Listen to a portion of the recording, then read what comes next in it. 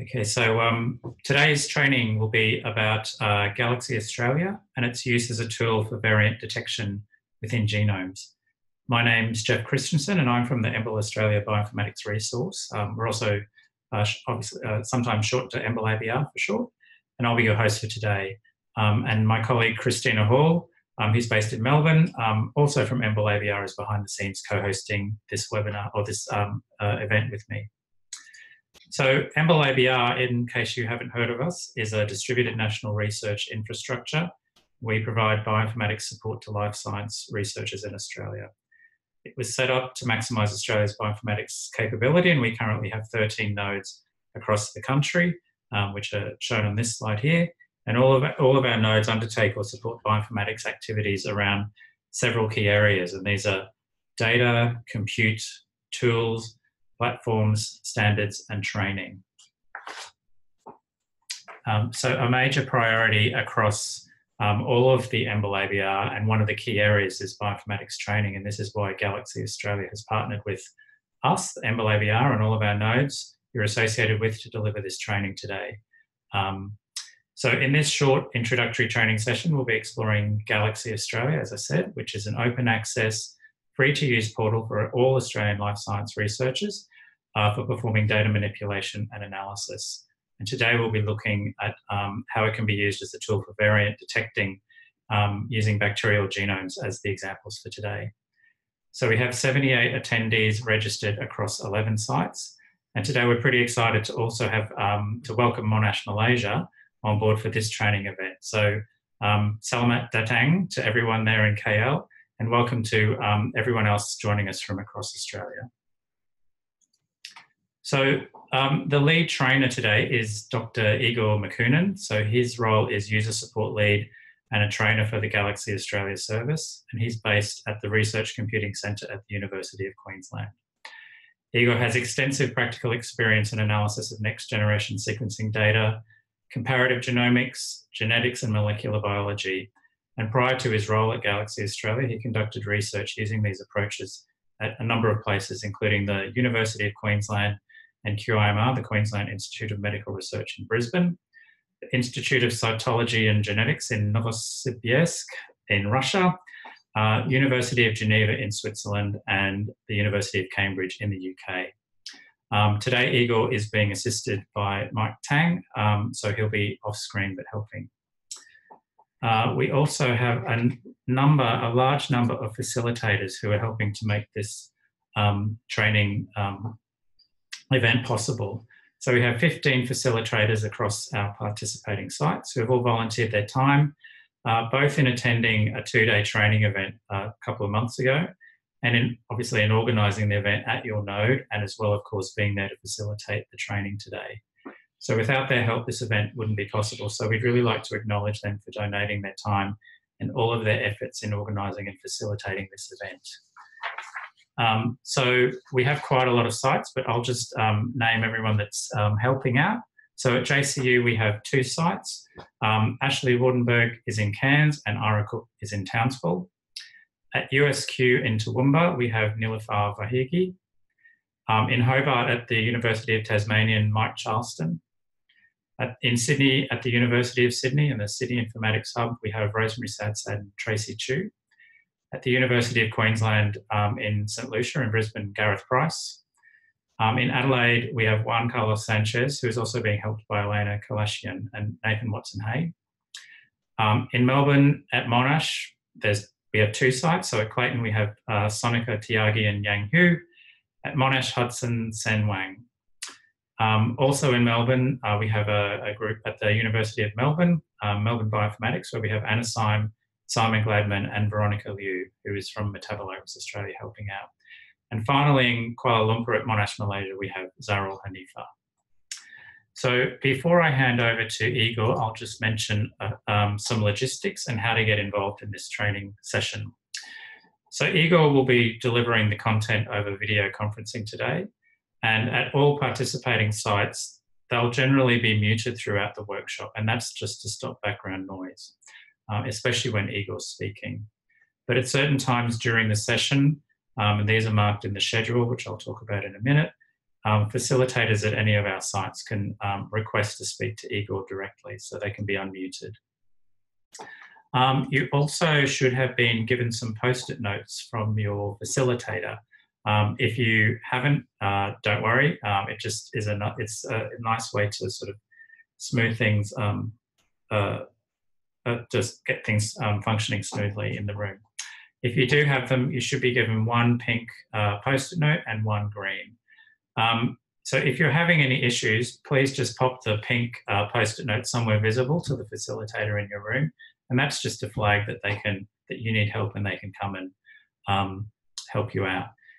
The green is generally that everything's okay or I've completed an exercise. Also today we have a shared, what we're calling a discussion board that everyone can edit. So all of the participants can write into this document. So you can use it to raise questions and you can also use it to answer questions, make comments as we go. Igor is going to be looking at the discussion board periodically and he'll also be answering questions. I'd also like to, I'll just, before I move on, draw your attention to the link at the top of the discussion board. So at EMBL-ABR, we have a code of conduct, and that outlines the behaviour that's expected at this or any EMBL-ABR event. So that's both in the physical location you're sitting, as well as online, and that includes the discussion board. In a nutshell, the code of conduct requires that all participants in our events are expected to make the event welcoming to everybody present and to show respect and courtesy to all others present as well. So please have a look at that document when you open up the discussion board, just to make sure you're familiar with the content. And finally, if you want to revisit any part of today's training, we're recording this, and selected parts of that recording will be made available on the EMBL-ABR YouTube channel, the URL of here. We'll let you know of all these links when the training session is finished. So we'll send out an email in probably about a week or something like that. Okay, so now I will hand over to Igor, who will take it away. Can you see it now? Good. All right. This is Introduction to Galaxy Australia workshop, finding genetic variants in bacterial sequence data. Welcome everyone. There will be an introduction talk first. Make sure that you're online, so go activate your Wi-Fi if you're not online and connect. I hope you already have the Shadowlock open in your browser. If not, please do it now. I will show these links periodically, but make sure that you are online because we will do a practical exercise on Galaxy Server. The goals today, we'll just learn about Galaxy Australia, how to use Galaxy Server, and we will look into variant calling and Galaxy workflow. For the training, we will use a small subset of data from bacterial sequencing. Right, so you'll learn how to use common tools in Galaxy to find variants in a bacterial genome.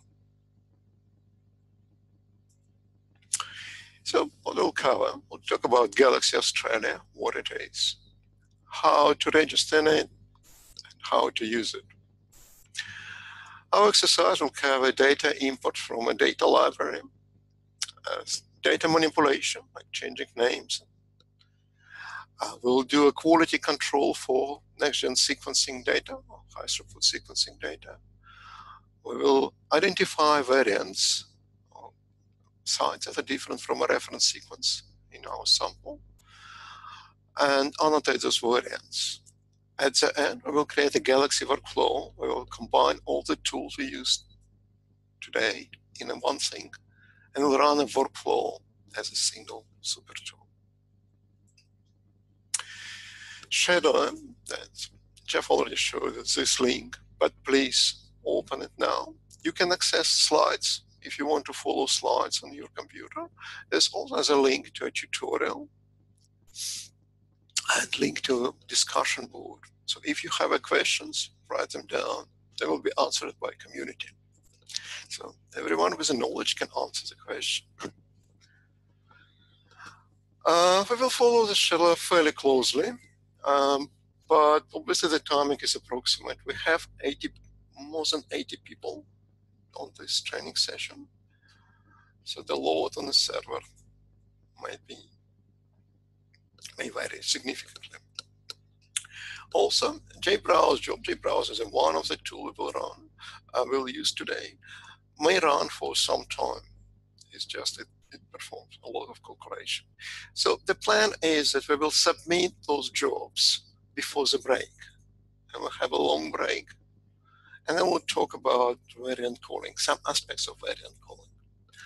After the break, we will look on the jobs and go to the next section, which is Galaxy workflow. Now, I want to thank all facilitators on every node. They made the time and help us with this training.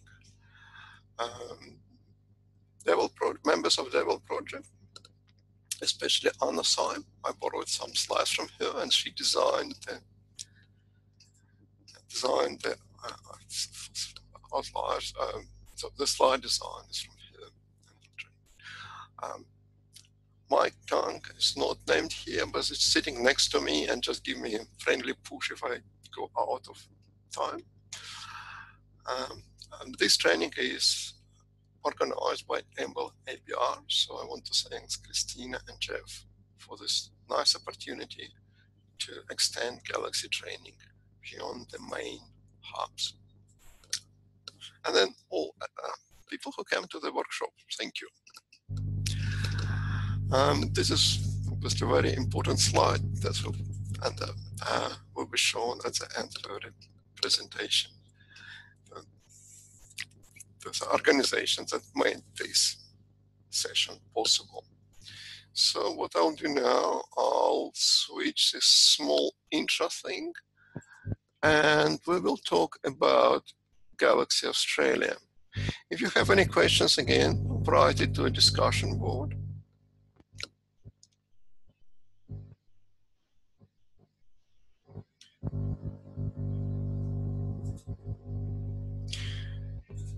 Galaxy Australia. So Galaxy is a web-based platform for analysis biological and bioinformatic data. So it's web-based platform. It means that it looks like a website.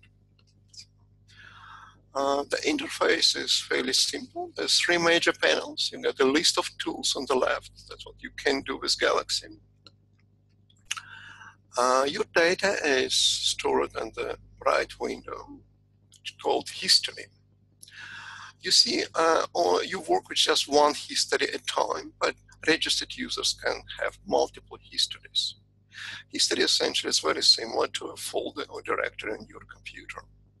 The middle window is working window. It's a multifunctional window where you can preview your data, you can compose a job, you can edit workflow, you can visualize interactive HTML files and do a few other things. So you can get a list of your histories and so on. There's a small menu on the top, and what's important there, and then that's selected in orange box. There's a login or register on the right. So that's where you go to register on a server. As a registered user, you also can use things as a Galaxy workflow. You also can use FTP. So while you can use Galaxy without registration, it's beneficial to register. Your data will store for longer. Now, so what is Galaxy? It's a web-based workflow platform for analysis of genomic data. It's designed for biologists, so it means it has a very simple and intuitive interface. You can bring your own data, you can import the public data. The new tools can be installed into Galaxy from so-called Galaxy Toolshed. It's like an app store. The tools are prepared or wrapped in Galaxy. I believe the latest check on the toolshed had over 5,000 packages or tools available for installation to Galaxy. Now, once you complete the analysis, your data is stored in Galaxy for some time. Moreover, Galaxy has features that allow you to rerun your job, so you can get reproducible. You can reproduce your results. You also can share your analysis. So it makes nice collaboration, platform for collaboration. There's more than 90 public Galaxy servers around the globe. Use Galaxy Australia is a part of Use Galaxy families of the servers. The other Use Galaxy servers are located in Europe and the United States. So what's the idea behind the Use Galaxy? The Use Galaxy servers share some underlying data like reference genomes and tool containers.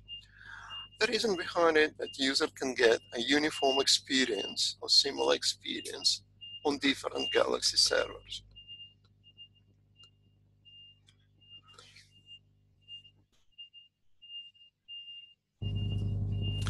Galaxy Australia is supported by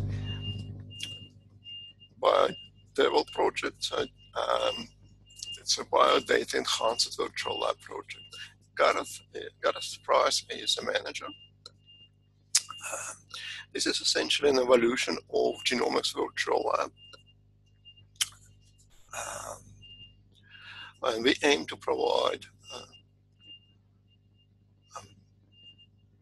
a fully featured Galaxy server with tool reference requested by Australian researchers. Galaxy Australia is essentially a result of merge of two Galaxy servers, Galaxy Queensland and Galaxy Melbourne.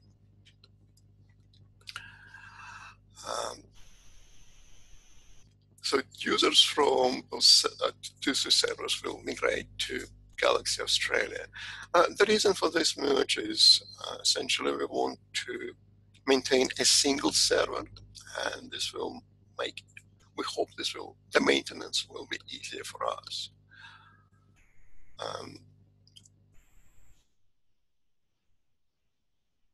So what you'll get your space to work on Galaxy. Your data will be saved and stored for some time. For details, see our user policy. Once you complete your analysis, again, your data is saved and stored on the Galaxy for a certain amount of time, you can run your analysis and you can share your data.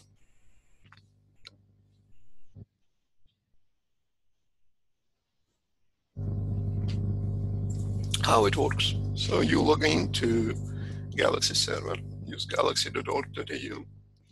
You compose your job, you click on the tool menu, select the tool you like to use. Click on it, it'll bring you interface for a tool. You select your data from your history using pull-down menu and hit the submit button. And Galaxy submits a job to a head node, and a head node directs the job to a computer node.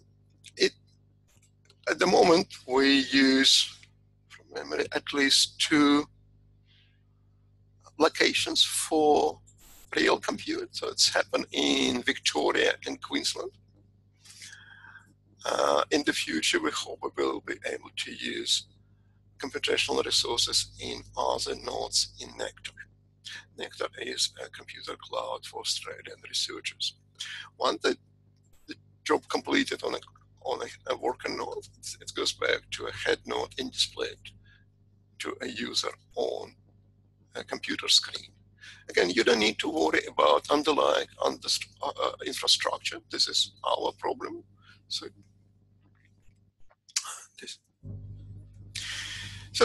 how you use it, you log into a Galaxy, you register. Or if you're registered, you just log into the server. Usually Galaxy remember your login, so you probably don't need to do it very often. So if you use it regularly, so you may just need to register once and use it for a year or two. You bring your data, so we'll talk about it later. Then run your analysis, interpret results, save results to external storage. This is very important because we have a time limit on the storage. And then you enjoy your time. There's several ways how you can put data in your computer. First, you can put data put your data on Galaxy. You can upload it from local computer. And local computer can be a storage attached to your computer. For example, University of Queensland provide, library at the University of Queensland provide attachable storage. It's 1 terabyte for UK users. You can attach it as external drive, and you can import this data directly in Galaxy. It's considered as a part of your computer. You can upload data from a remote computer, essentially from a link. It can be URL or FTP. If you paste a link with FTP, Galaxy will activate FTP protocol for you and import the data. You can import data directly from a public repository, like a read archive. Galaxy is also connected to UCC Genome Browser, so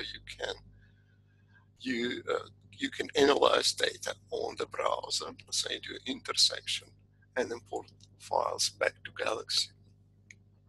You also can import shared data from users. Note that Galaxy Australia provides public data. So that's like genome sequences, aligner indices, popular databases like DB-SNP, that's a database of human variants. The advantage is public data sets are not counted towards user quota. So in order to use your quota efficiently, you want to use public data as much as possible. Note that we do create so-called data library on demand for users. So if you want to use a public data set, or if you want a latest release of DB-SNP or genome annotation, let us know, and highly likely we'll create a data library, especially if it's on a popular species. How you use tools? So those tools are grouped in categories. The names are very intuitive, so quality control, faster manipulation. So you can click on a category and you see a list of tools.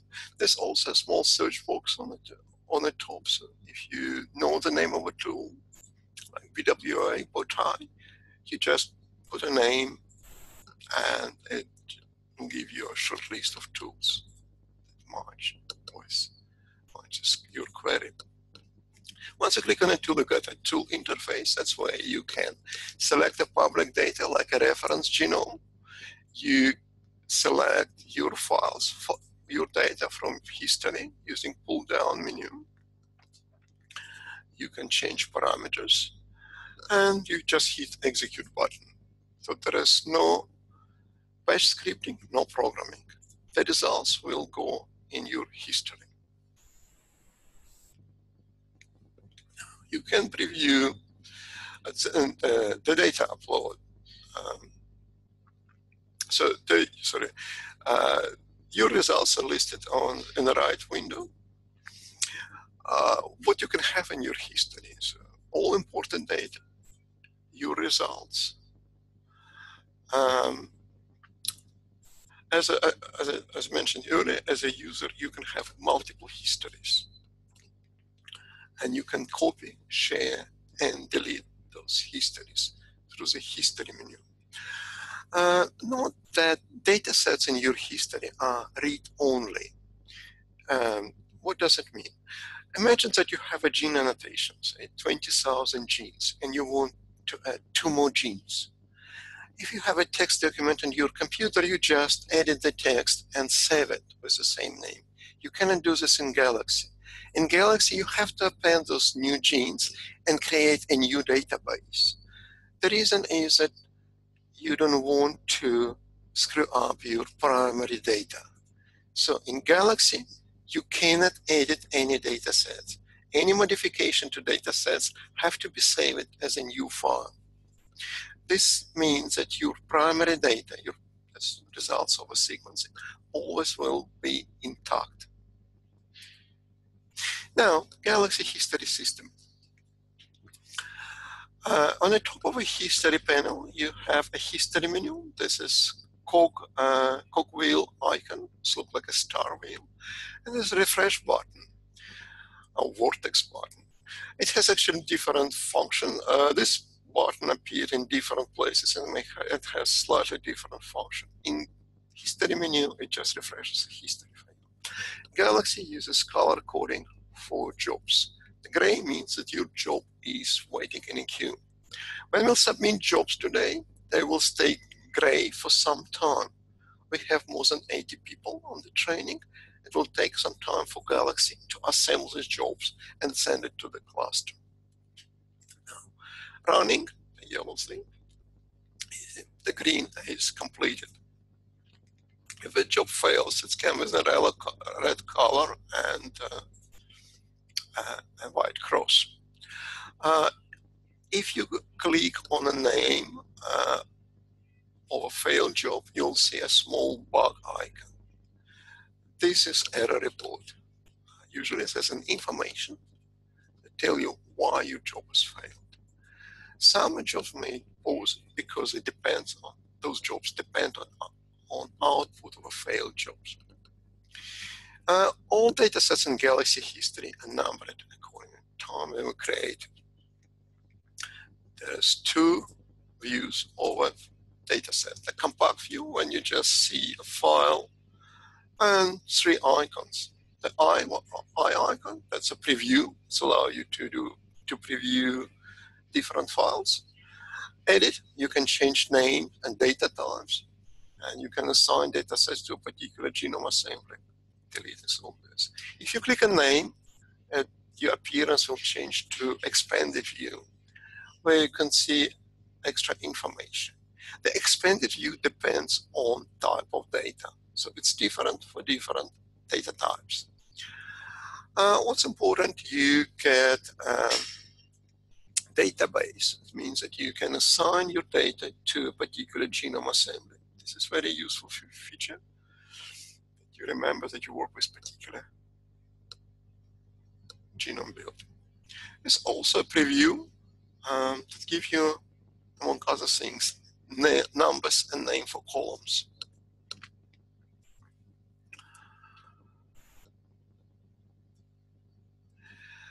How you view the data, you click on the eye icon and you'll see a preview in the middle of working window.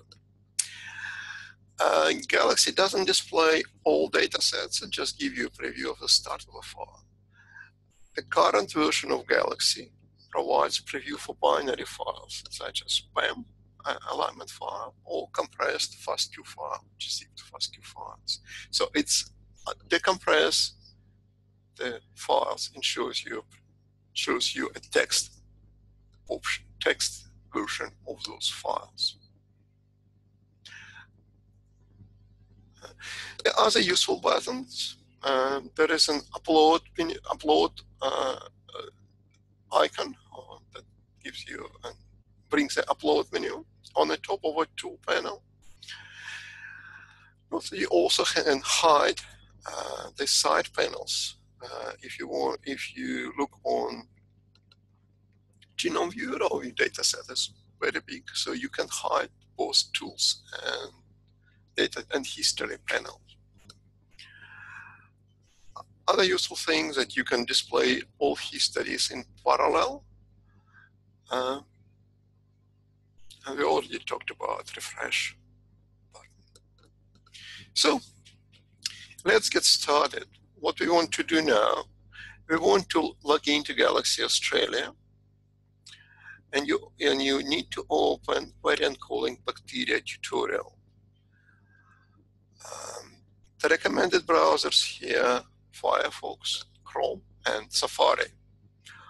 We usually have a stable results with the best results with those browsers. If you're a new user, you just register on Galaxy Australia. If you already registered on the server, please create a new history. What you may want to do, if possible, open a link to Galaxy Australia and to the tutorial in a separate tabs.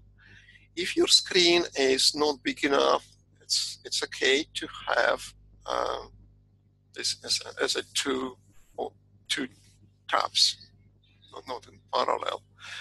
So what we will do, I will go through the tutorial. So you can follow the tutorial either on screen, because I will do it very, very slow. You can follow tutorial on the website. So you have two options here.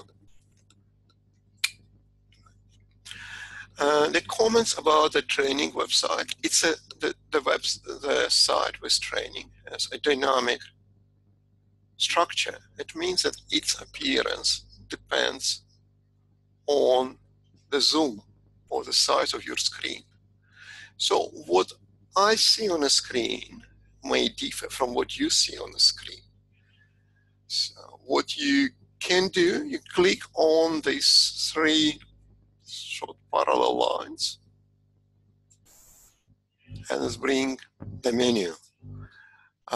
If you see this head, that's what people got after when they graduate from the university, you should be able to see the menu with training materials.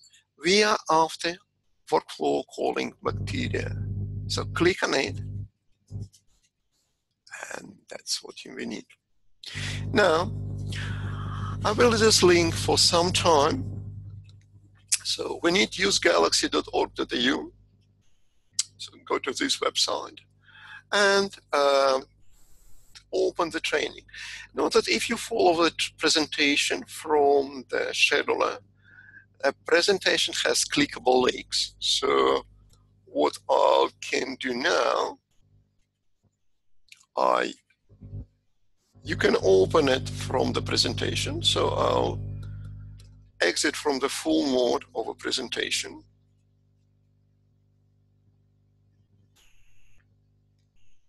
Right. And I'll just keep the slide for some time. So we'll just give it like a few minutes for people to open, use Galaxy Australia website, use galaxy.org.au, and open a tutorial. So this slide will stay for some time. Let's give it, say, five minutes.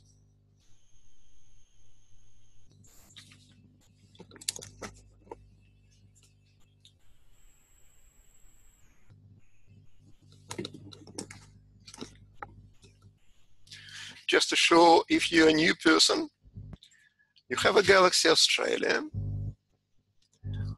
It's on the top menu, there's option, login or register. So if you're a new user, you click login. I can make it a little bit bigger. If you registered, login. If you're a new user, click register. I'm already registered on the server, so I just log in on it, and I use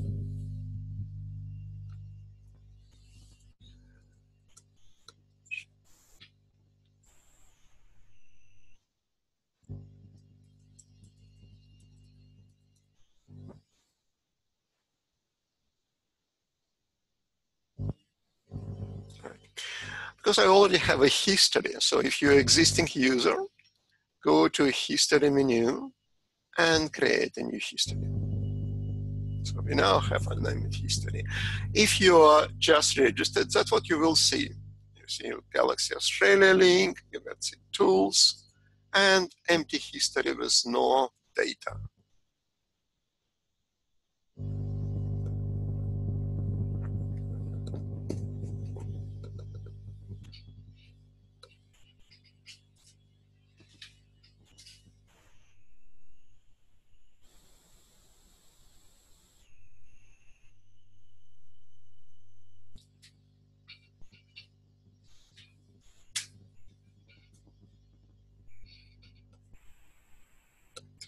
We're going on schedule now, so we're supposed to start at 1:40. We'll talk about variant calling. So we have 3 more minutes.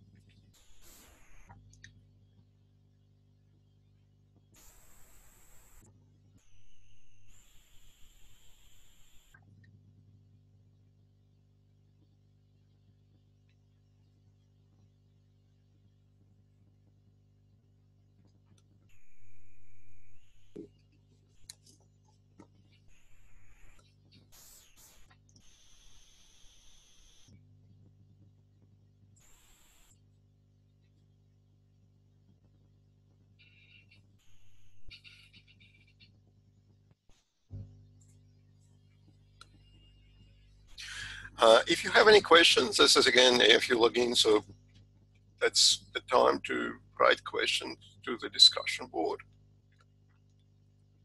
And we're just waiting for people who may have problem with internet connection or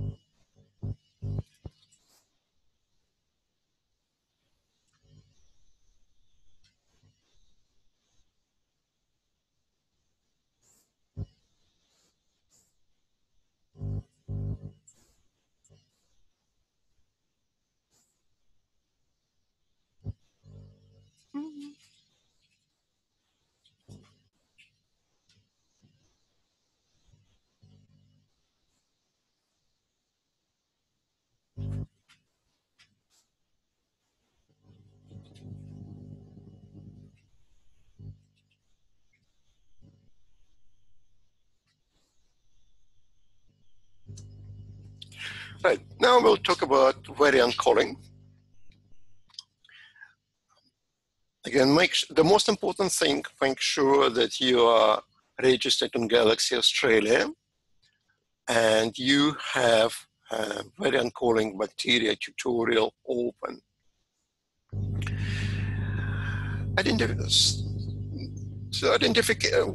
What we mean by identification of variants or variant calling.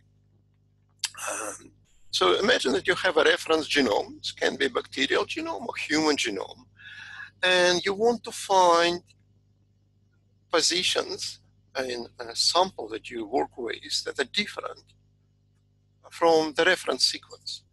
So what you do, you extract DNA from either bacterial culture or it can be a human sample, create a library, put it on a sequencing machine, you get millions, maybe tens of millions sequences or reads. And then you analyze these rates and you, at the end, you came with a list, you have a list of variants that are different from a reference sequence and your genome and the reference genome. So it's not, so the main feature here is that for a sample, you are not dealing, for your sample, you're not dealing with a whole genome sequence now. You're dealing with just a list of differences. Say, in human genomes, the human genome, we expect variants in one position out of 1,000. So instead of handling 3 billion sequences, we may have just, say, maybe 3 million variants or something like this. So you work with smaller data sets. Now, we will not talk about the lab procedure, not talk about sequencing. We will talk about data analysis only. So in the past, we used Sanger sequencing or ABI sequencing machines to find the variant. So we'll sequence normal sample and a tumor sample or original strain and a mutated strain with Sanger sequence. We'll compare sequences of chromatograms and we see a peak, different peaks. Say this has G and this has A. We call it a variant. Now, with this approach, you can identify a few variants. With high throughput sequencing, you analyze data on a genome scale. So you can, say with human genome, you can identify millions of variants in a single experiment. So what you do, you create a library, so you take genomic DNA, fragment it somehow, and you create a library. And you put this library in a sequencing machine, and you get many reads. So you have to map those reads to a reference genome. And some of your reads may have a substitution, say, caused by PCR. So you have to deal with noise. And your variant depends on coverage. So you identify variants in regions of certain coverage when you have a number of reads supporting of alternative allele. So instead of 2 sequences or 2 chromatograms, you deal with a reference genome, you deal with alignments, you deal with a huge amount of data, you're looking on a coverage. So that's a feature of next-gen sequencing data. First, you deal with huge data sets, so it's tens of millions sequences. You sequence a random library. It means that you don't know for any sequence where it came from. So you have to analyze it first. You have to map it to reference genome. So you use specialized software and dedicated data formats. And you use public data, a lot of it. So you use reference genome, you use gene annotations if you want to find what those variants are doing. The advantage is that you can identify variants on a genome scale, and you can get low frequency variants if you work with cancer samples when a tumor may occupy 10% of your sample, and you still can identify these variants. You can detect structural variants like chromosomal rearrangements, but this is not covered in the workshop. The other features is that there's no uniform or standard pipeline for everyone. Your analysis depends on many parameters, including the organism you work with, and many other things. It depends also on sequencing technology. Those 2 graphs below shows you variants identified in data obtained by 2 sequencing platforms, Illumina and the latest sequencing machine from BGI. So the gray areas represent variants identified by 2 platforms. The colored yellow and blue areas represent variants identified just by 1 platform. So the number of variants you get Actually, it depends on what sequencing platform you use. You can increase the level of or proportion of variants identified by both platforms with extra sequencing. So the read coverage is crucial.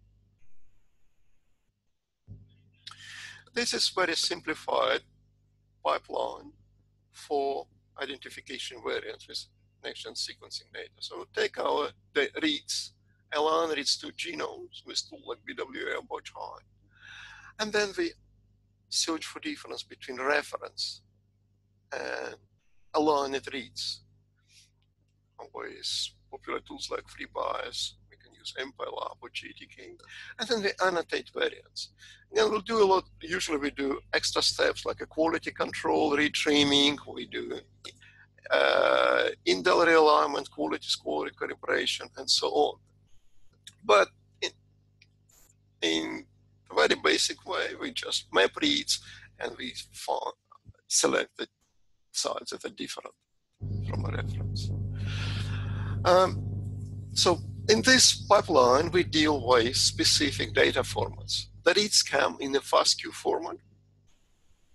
Reference is usually in a FASTA format. We will use reference in GenBank, but it's a GenBank file also has FASTA.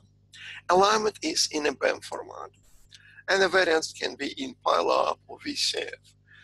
Again, this is just a fraction of a format that can be used in variant calling. What we will do now, we will talk about these data types because we may have people who never work with high throughput sequencing data. So we want them to know what they'll see. FASTQ format. So there's a bit of terminology. Read is a sequence with the quality score values. The FASTQ files can have multiple reads. So usually you get maybe millions reads in a single file. Each read is described by 4 lines. And usually FASTQ files are compressed with gzip, just to save a space. So this is an example of FASTQ read. So name is always start with add character, and it's usually very long. See this /1 at the end here? That means this is a forward read. Be careful with spaces in names. Some tools are very sensitive to the read names. Usually, the text string before the first space character is considered as a read name. Everything after the first space character is comment. Sequence is easy, we'll skip it. The third line is a separator, and it always starts with plus. It may have name. It may have the same name as the first line. It may have a different name. The fourth line has encoded thread quality score. This is a measure of confidence or quality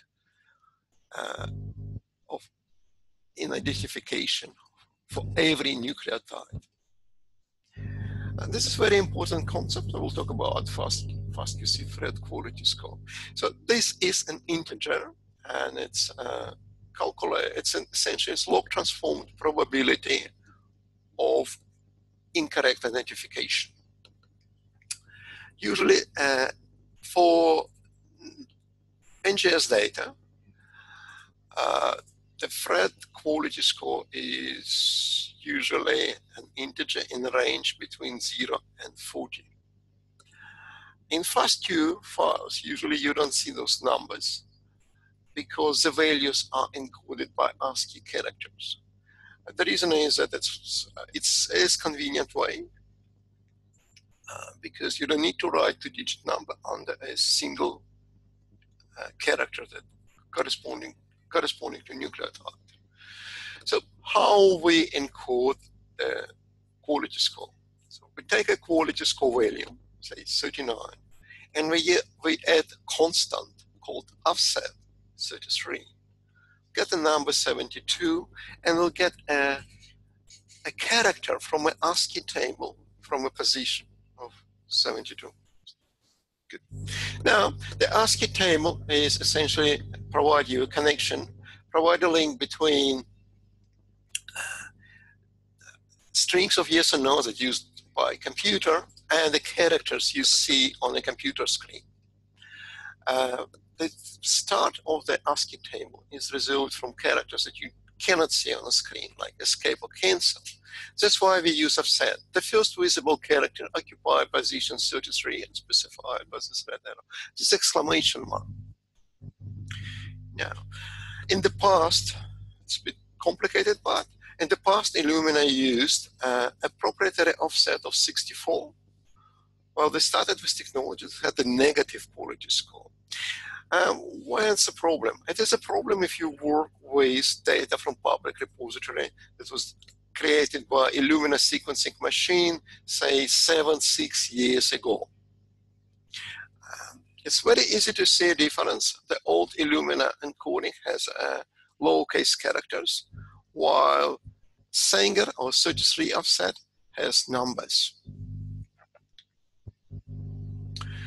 What's happened in Galaxy? This is true. This is true for the current version of Galaxy. When you upload a FASTQ file, Galaxy by default will unzip it. And if it's get offset 33, Galaxy will assign FASTQ Sanger data type. If it's an offset scan with offset 64, Galaxy assign FASTQ data type. So you have to run FASTQ groomer tool that will convert 64 encoding to Sanger encoding. Now Galaxy support compressed FASTQ files, but you have to specify this data type manually during upload. Now we will actually go a little bit faster. This is the most complicated and difficult part. Unfortunately, this is also the first thing that people deal with next-gen sequencing data, so we spent some time on it.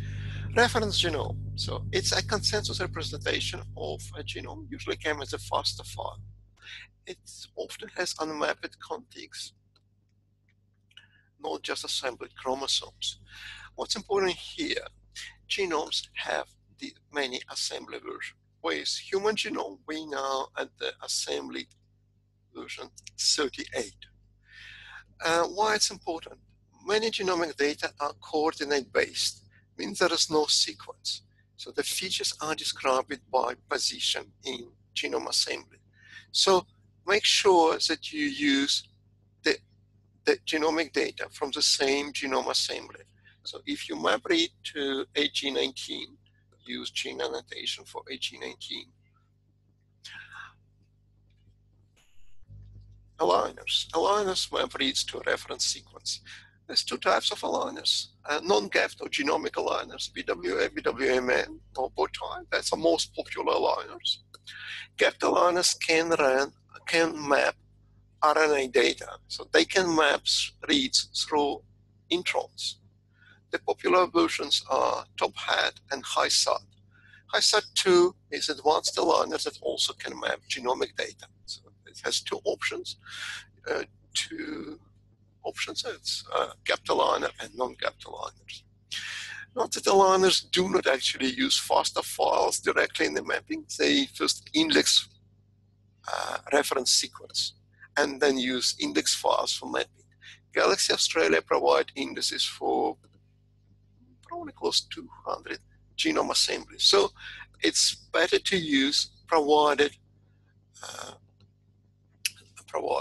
indices. It's faster, so you don't need to compute it every time. But users also can put a custom sequence in their history and use it for mapping. Alignments came in a SAM or BAM format. BAM is a binary option, a binary version of SAM format, which is text format. BAM files are indexed for rapid access. Usually they have header. It's not compulsory, but very useful. Header has some information about sorting order of the files, lengths of all contigs, and what's interesting is it also has a program line that tell you what software was used to produce this alignment. If you modify alignment, say you filter it somehow, you'll get an extra PG line. Keep in mind that BEM files in Galaxy are coordinate sorted by default. When you upload BEM file in Galaxy, Galaxy will sort it. SAM format. So this is an alignment. On the top, you see an alignment as we see, as we got used to. So it's a reference sequence and a position on the top. Imagine they got reads aligned to this genome. The star characters represent gaps. Lowercase means that this part of sequence is not mapped. So this is alignment how we normally use it in biology. And this is some file is shown at the bottom. First, look on the read 001. It's a paired read, so it's got /1/2. In the SAM file, there is no /1/2. But the information about those reads are paired is recorded in the second column with the flag values. Now, the third column shows you name of a reference sequence, and the fourth column shows your position. Read 3 is chimeric reads that mapped to position. As you see, there is 2 records for the read 3 in the SAM file, because SAM file creates one line per alignment. It also is not shown here, but alignments usually have non-mapped reads, unless you specify that you don't want to keep those files. It also has a sequence and a quality score. Those reads come without quality score, and they are not shown.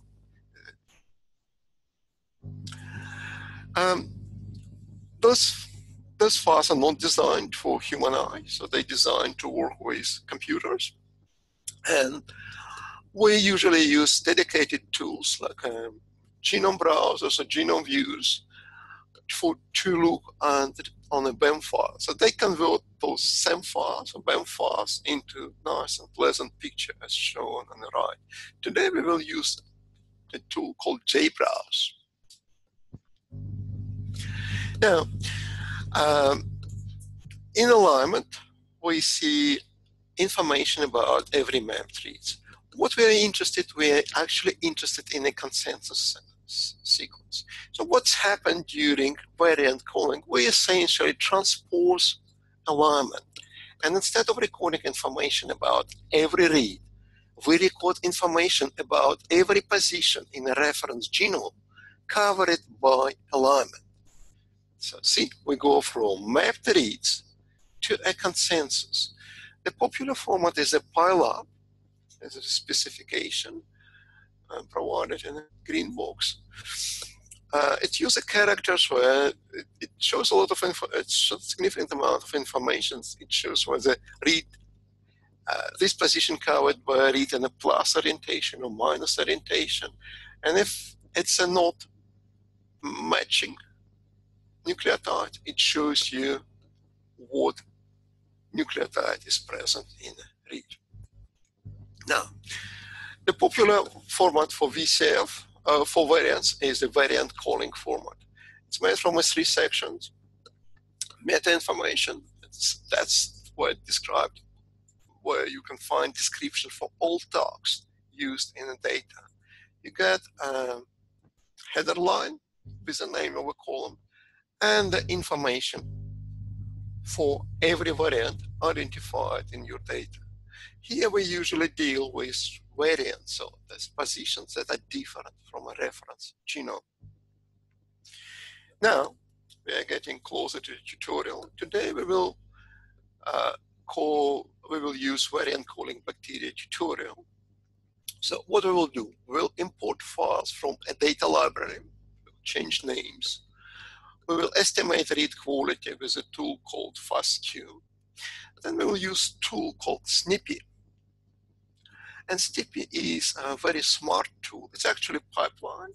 It uses reference as a gene bank format, and it can call variants, and it will call variants and will annotate variants as a single step. After that, we will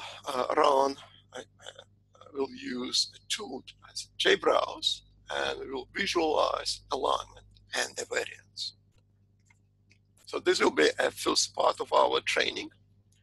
And the second part will create workflow from this pipeline. Now, I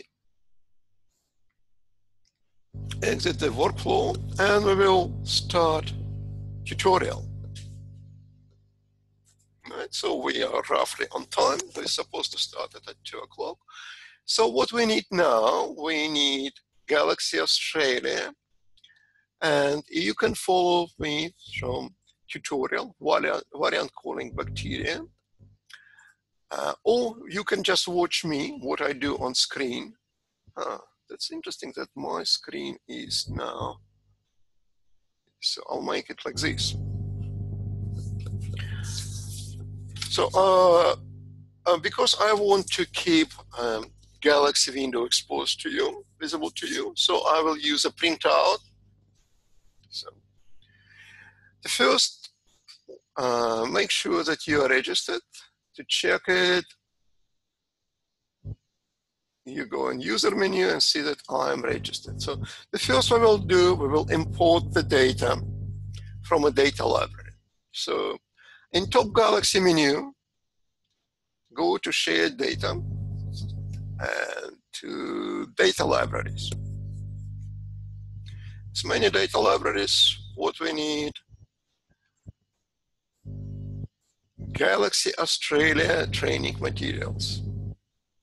Galaxy Australia training materials. We're doing variant calling.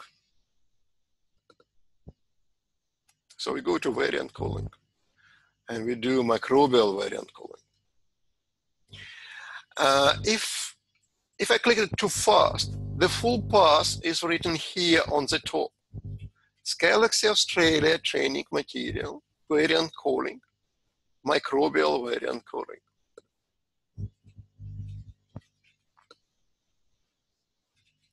So we select all files. You can click on name, you can click them separately.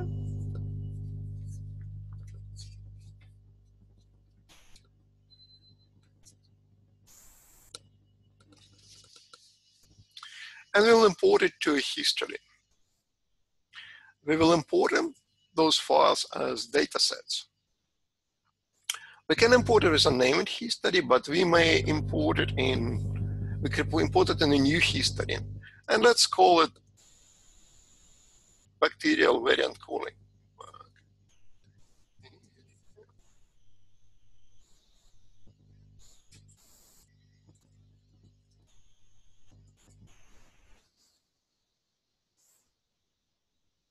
So this will create a new history and place these data sets into it.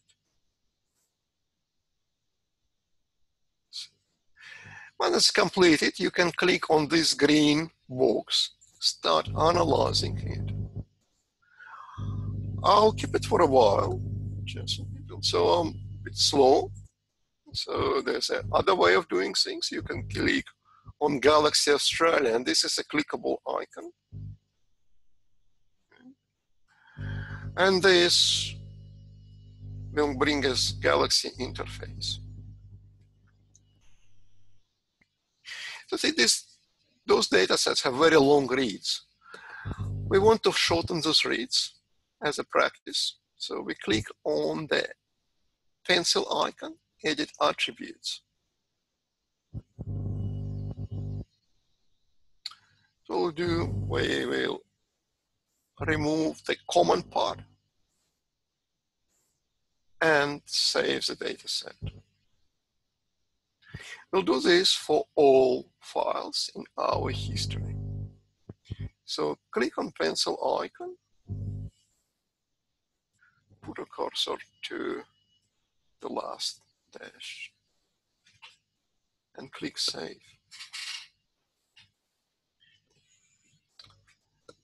Click on pencil.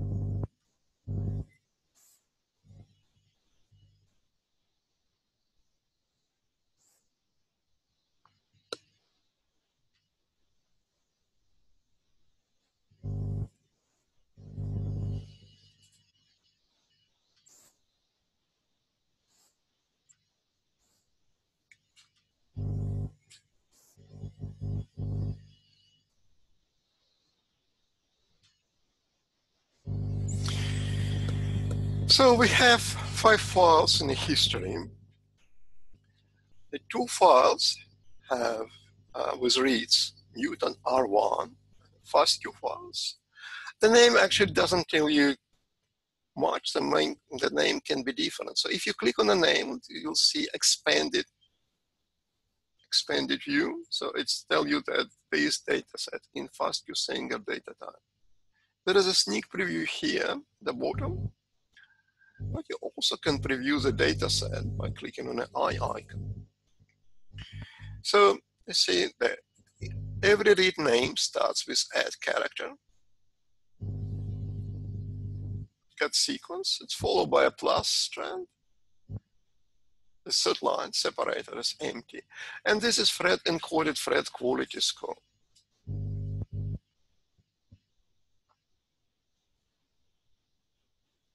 See. This is pattern data. Pattern reads usually came in 2 files.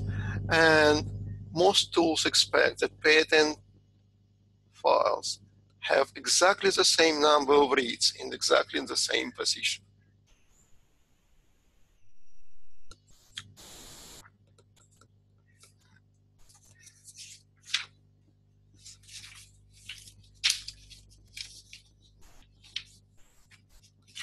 So what we've done so far, we imported files from data library and we modified file names.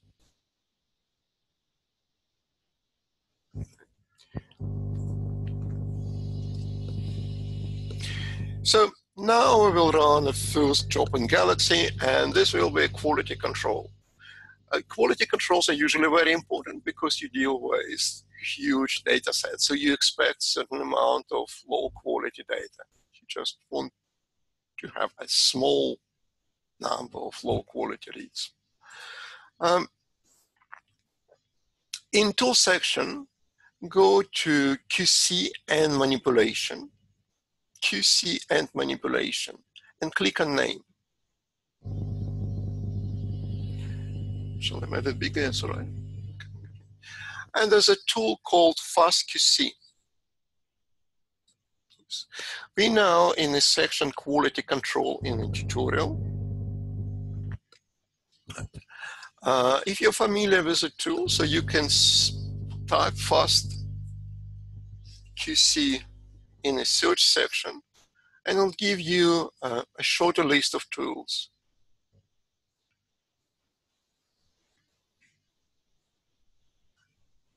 So click on the tool. This will bring you a menu. Make it a little bit bigger. People can see it. Galaxy. In Galaxy, you can submit multiple jobs in parallel. That's what we will do today.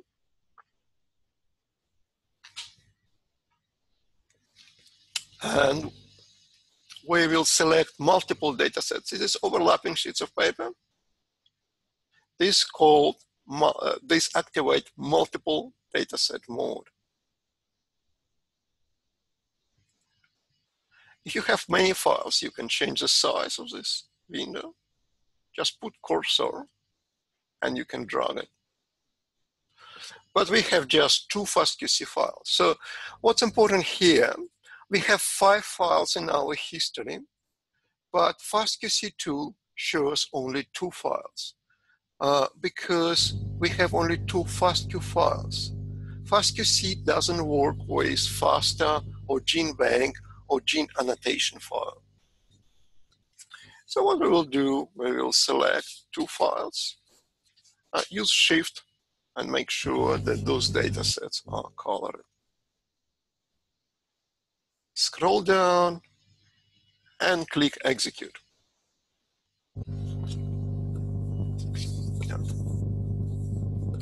So you see my jobs are gray. So it means that cluster is preparing the job for execution. Now they're tuned yellow. Those jobs are running now. So, as I said earlier, we have over 80 people on this training session. So some of your jobs may be queued for some time. So don't be surprised with that.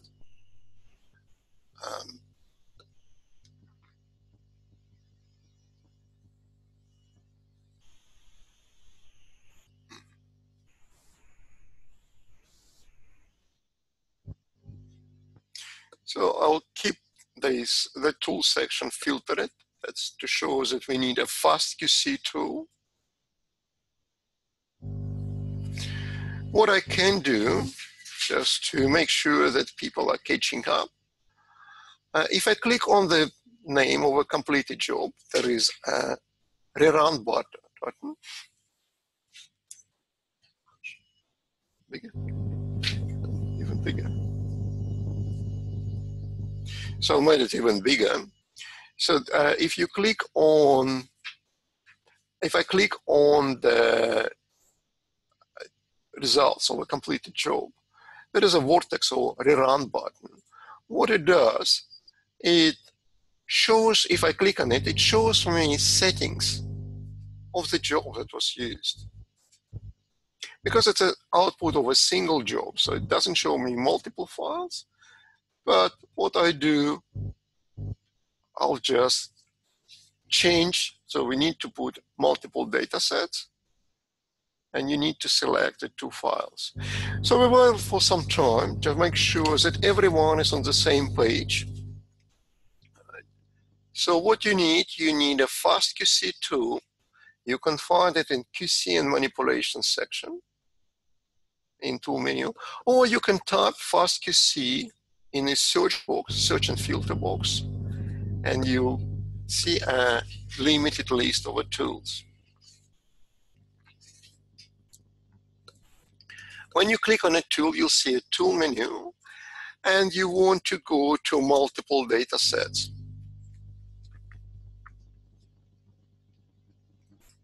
Once you get the multiple data sets, select both mutant files and hit execute button at the end.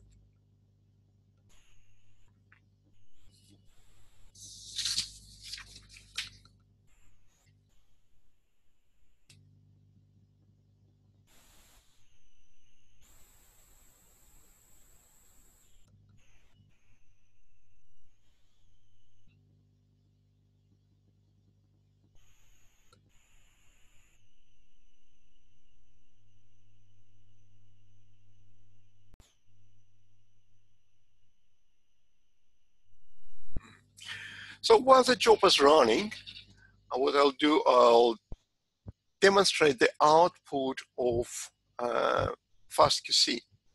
FastQC produces 2 files. So the one is a raw data.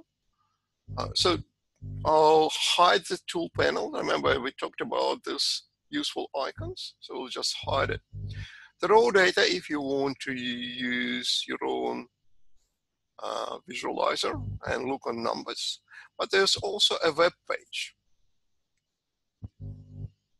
So it shows you a statistic. So this data set has 12,000 sequences, and it's very good quality.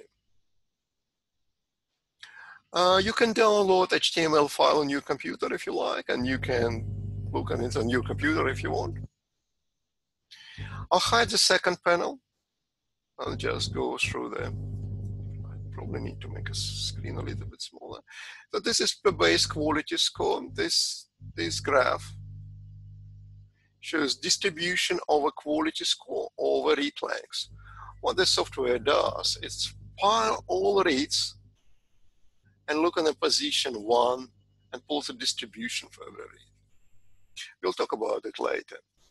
It's got you a distribution of a quality score per read is relatively high, 34.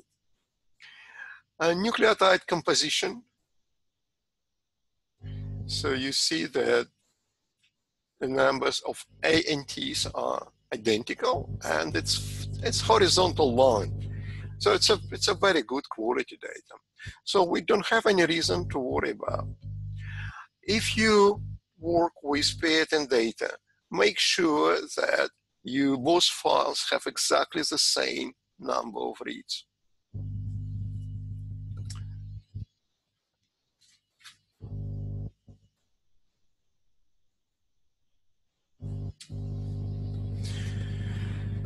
So while the job is running, so FastQC is like the next job is independent of results of a FastQC. So we will, even if your job queued or still running, and don't worry, it doesn't affect next step. So what we will do now, we will call variants with SNPy. Just type SNPy in a search box, or go to variant calling section and click on SNPy. I'll make it big again. SNPy. SNPy can use gene bank file as a reference. The full gene bank file has sequence and gene annotation.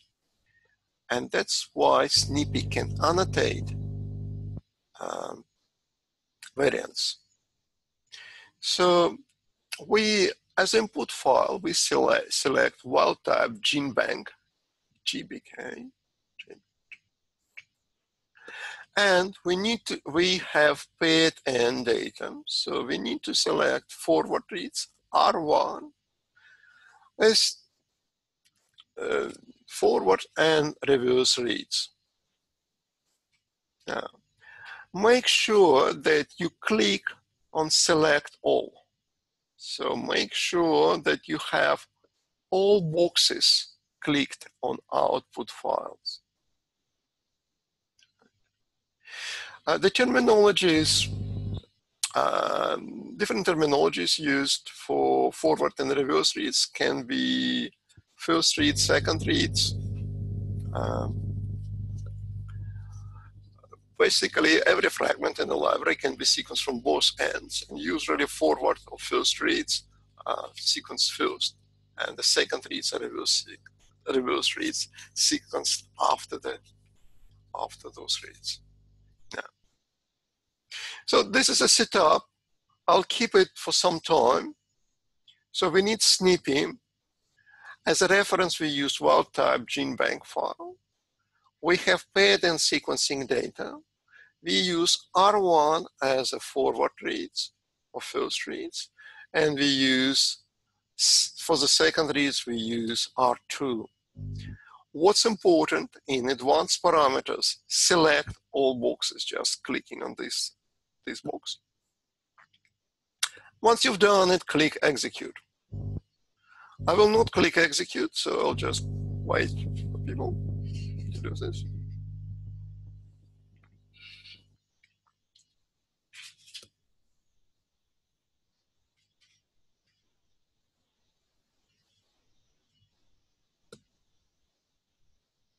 All right. So what I can do, I click execute. So my job is turned gray, so it's waiting for execution. And in the meantime, I use the run button that shows me all settings that were used to submit this job. So I submitted the job, and I can show you settings used to submit the job.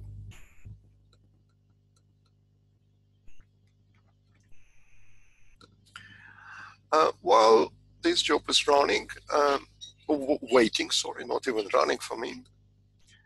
So what I can do, I can refresh history. It's still queuing. SNPy produced many files. It produces files with variants, SNP in VCF format. It produces in general feature format, and it produce a simple text file or table with variants. Give you a summary, give you a log, and it also provides you with alignment. And for convenience, SNPy also pack all these files into archive, so you can download all files just as a one file.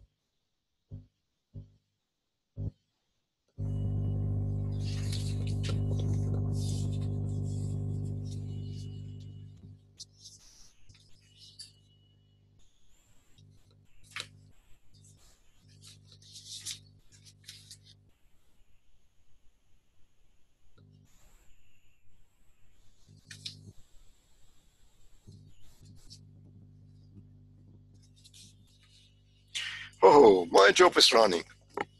So as you see, even with small data sets, the queuing time may be in minutes. Well, as I said, we have 80 people using this server simultaneously. And this is a research server, so scientists use it all the time with big data sets. This morning I checked it, and we had a couple big blast jobs running, and HiSat 2 jobs on the server.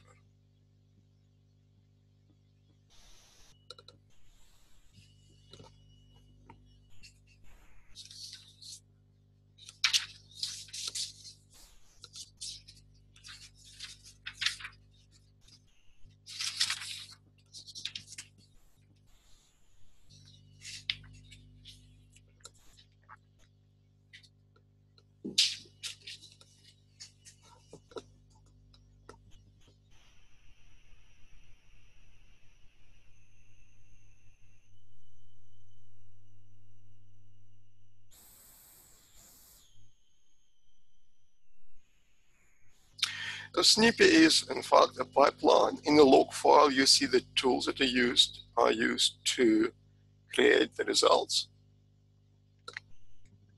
So my job is finished. Let's spend some time looking on the output. In SNP files, I go and find a file called SNP stable. And I click on the eye icon. So just to make clear what file is used, I click on the name to expand it. So it's SNP table. I also hide the tool panel. So what this file says, it says a chromosome is wild type. That's the name of a FASTA sequence. It shows your position, type of a variance, whether it's a substitution, or whether it's deletion, insertion, or maybe a complex polymorphic site. It shows your reference sequence and alternative allele. Evidence, this is bacterial genome, so we don't have a heterozygote variant, so we expect only homozygote variants, if it's possible to say. Where those mutations happen, you see most of them are in coding regions. And this is bacterial genome, that's basically it's made of coding regions. And there is an effect. What's happened here? It's known as a stop gain variant, and there's even a gene annotation. So you get some resistance protein. So if you work with bacteria, SNP is probably the best tool, or the very easiest tool for you to get meaningful results with annotation. That's very fast and convenient way. The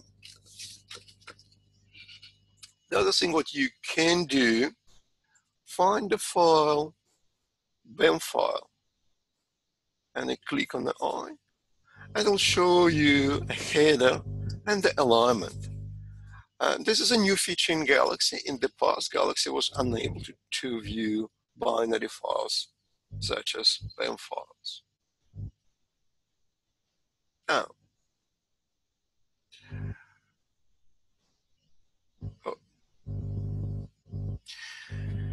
so let's wait for some time to make sure that people are on the same stage. But you actually, in Galaxy, you don't need to wait for completion of a job if you want to use the output of this job in the next step. Because Galaxy creates metadata and a history for you. So the next job actually will know that this file, this particular file, will be there. So if you already submitted the file, you can just do what we do on completed jobs. And we will create a genome viewer option using tool JBrowse. So what we will do is select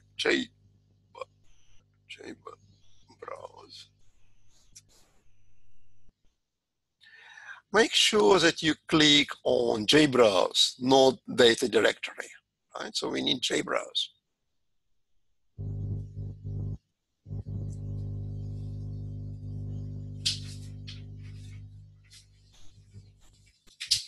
JBrowse.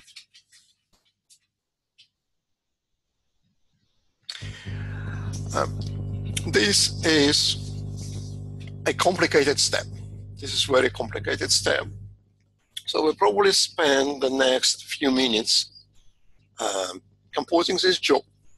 And the plan is that we submit the job and then we will have a break, because this job usually runs for some time. So to make things easy, I'll hide the history panel and I'll make everything bigger. Right. So again, if your snippy job is not completed, it's still queued, you still can do this step. You don't need to wait for completion of a snippy job to submit the next job. So we will use a reference genome from a history. For reference genome, we will use wild-type FASTA file. This FASTA file is identical to sequence in a gene bank file.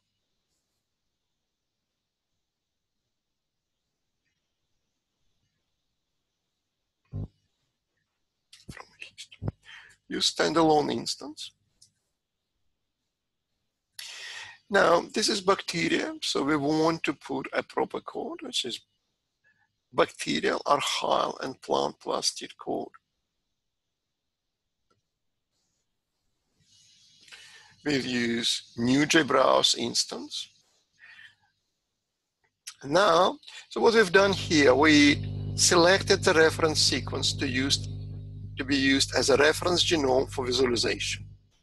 Now we want to add data that we want to visualize. So we will add 3 different tracks here. First, we want to add BAM alignment. You remember that I briefly showed a preview of a BAM file? So let's give it a name, sequence reads.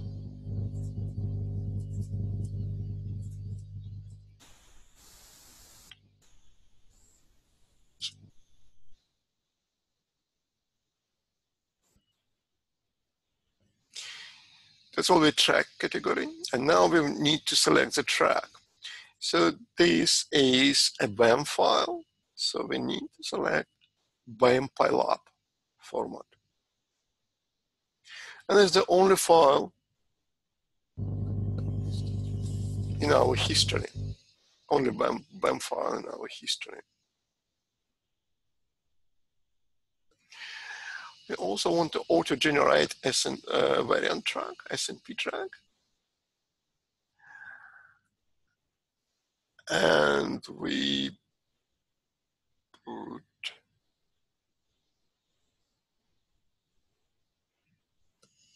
so you can put visibility on for new users. So in this so far we provided information, we added just 1 track.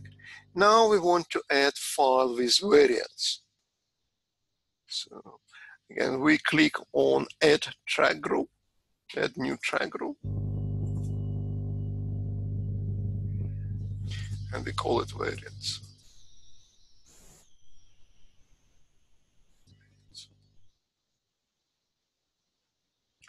We insert annotation track.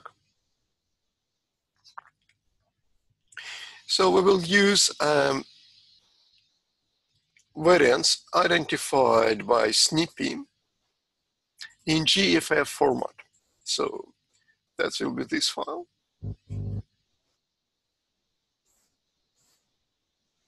Make sure that you click on those files.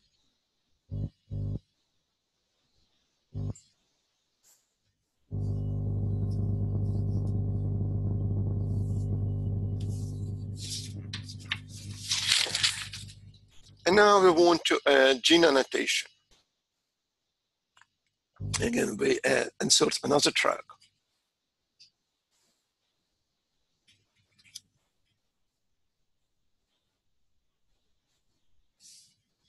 No, not this one.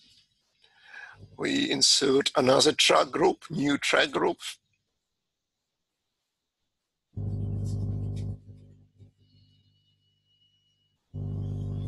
We call it annotated reference. You can call it genes.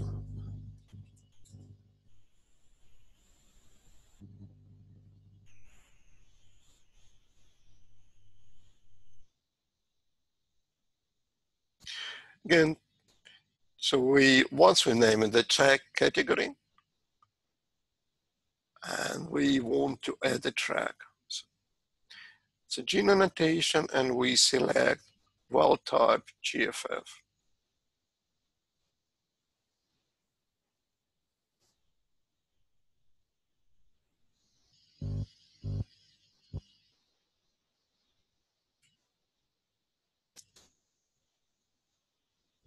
Once we're done, went through all these steps,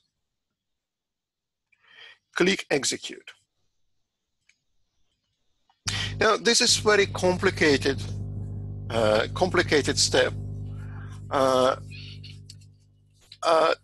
It is very well described in the training manual. What I can do, that's my job is already running. I'll do exactly the same thing as before. So I put the settings back for people to see. And I hide the tool panel.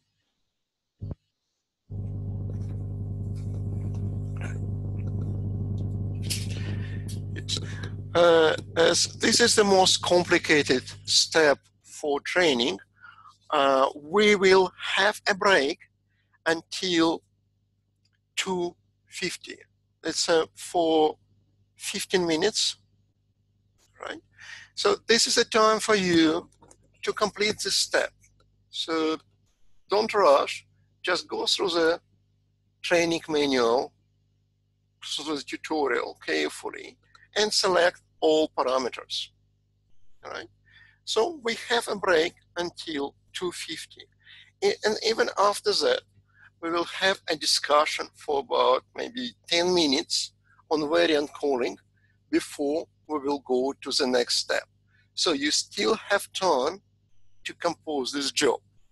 What's important here, that you use JBrowse, not as a directory.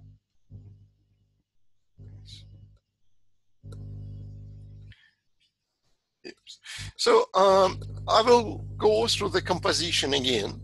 So in tool section, type JBrowse and click on JBrowse Genome Browser.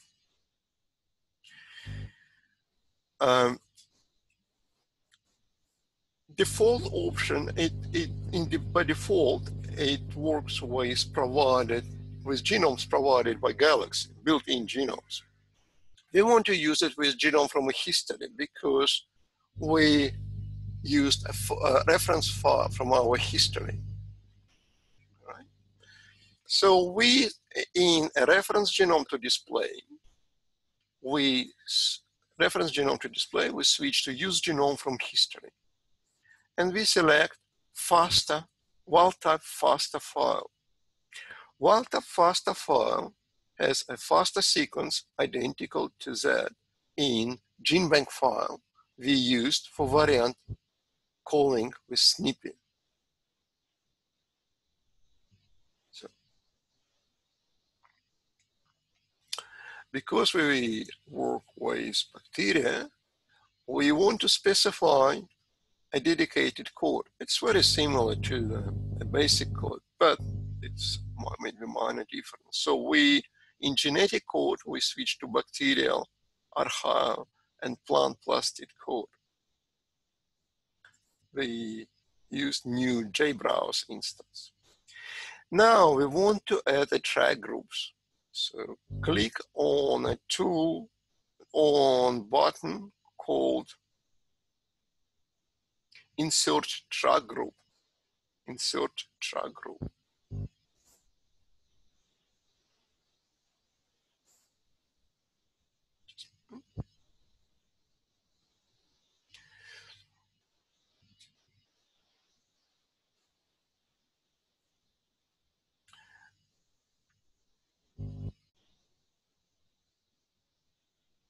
Just a moment. So insert a track group. The first thing you want to visualize is alignment. So we want to add alignment. We call this track category sequence reads. You can call it alignment. Sequence reads as a okay. So once you give a name, you need to add annotation track. So you click Add Annotation Track.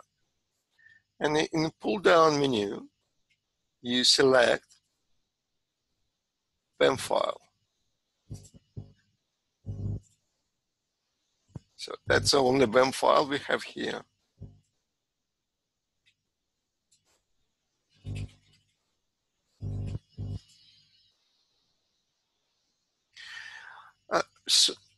Switch auto-generate SNP track to yes.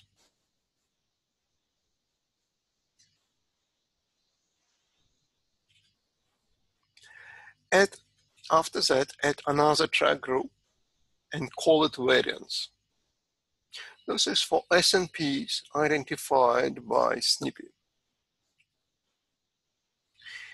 We will use annotation in general feature format, GFF.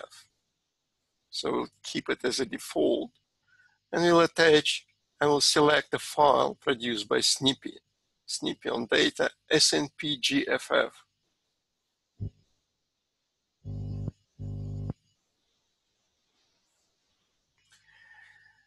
And the last, we add another track group. And for this, we add annotated genes. We call it annotated reference. It's came in GFF format.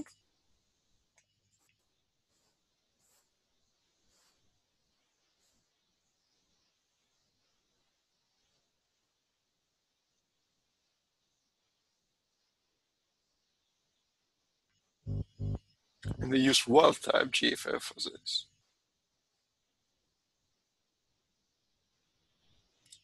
That's what we probably eat. So what you basically do, you insert a new track group. So the track group is a type of a data you want to display. It's, for example, alignment. So you can display multiple alignment within one track group. If you want to display multiple tracks, you add extra track. So we have three track groups. The one track group is for alignment. The second track group is for variants. And the third track group for gene annotation, reference annotation. So once you created a track group, you insert annotation tracks. We insert just one annotation track for every group. You can insert multiple tracks if you have multiple data sets. Say, if you called variants from two samples, you can add variants from two samples to the same reference if you use one reference from a variant column.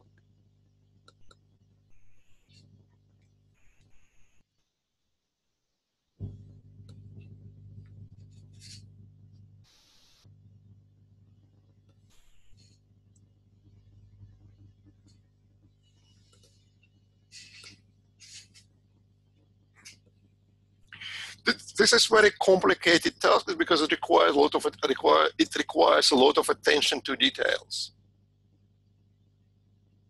And we have a break now, and we will have a general discussion after the break. So don't hurry. Just swap between the training manual and select all tracks. Select all tracks correctly.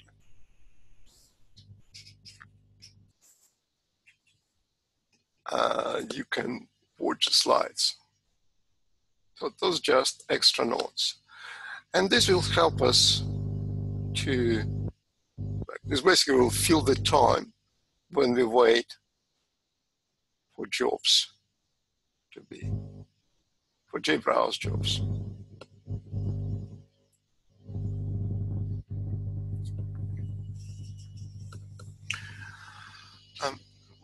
We saw these pictures in FastQC, but FastQC gives you color warning about the results.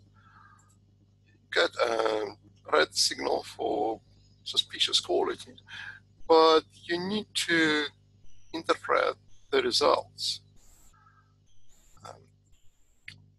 On this slide, I have two outputs on the quality score from FastQC. First, just to explain what those graphs means. The red line means that it's a median. It means that half reads in this position have a quality above the red line and half below the red line. Yellow boxes represent two quartiles. That means that 25% reads have a quality in the yellow box above the red line, and 25% of your reads have a quality below the red line. The whiskers represent 10 and 90% percentiles. So the reads on the left are marked as a bad quality, and the reads on the right is excellent quality. But the reads on the left are 250 nucleotides long. If you look on the range of 100 nucleotides, you actually see the quality is comparable to that for the second data set. So if you have excessive data and you don't need long reads, you might trim the reads and you get the same quality of the data. The other example is one of my favorites. This is non-genomic DNA sequence. This is RNA-seq data.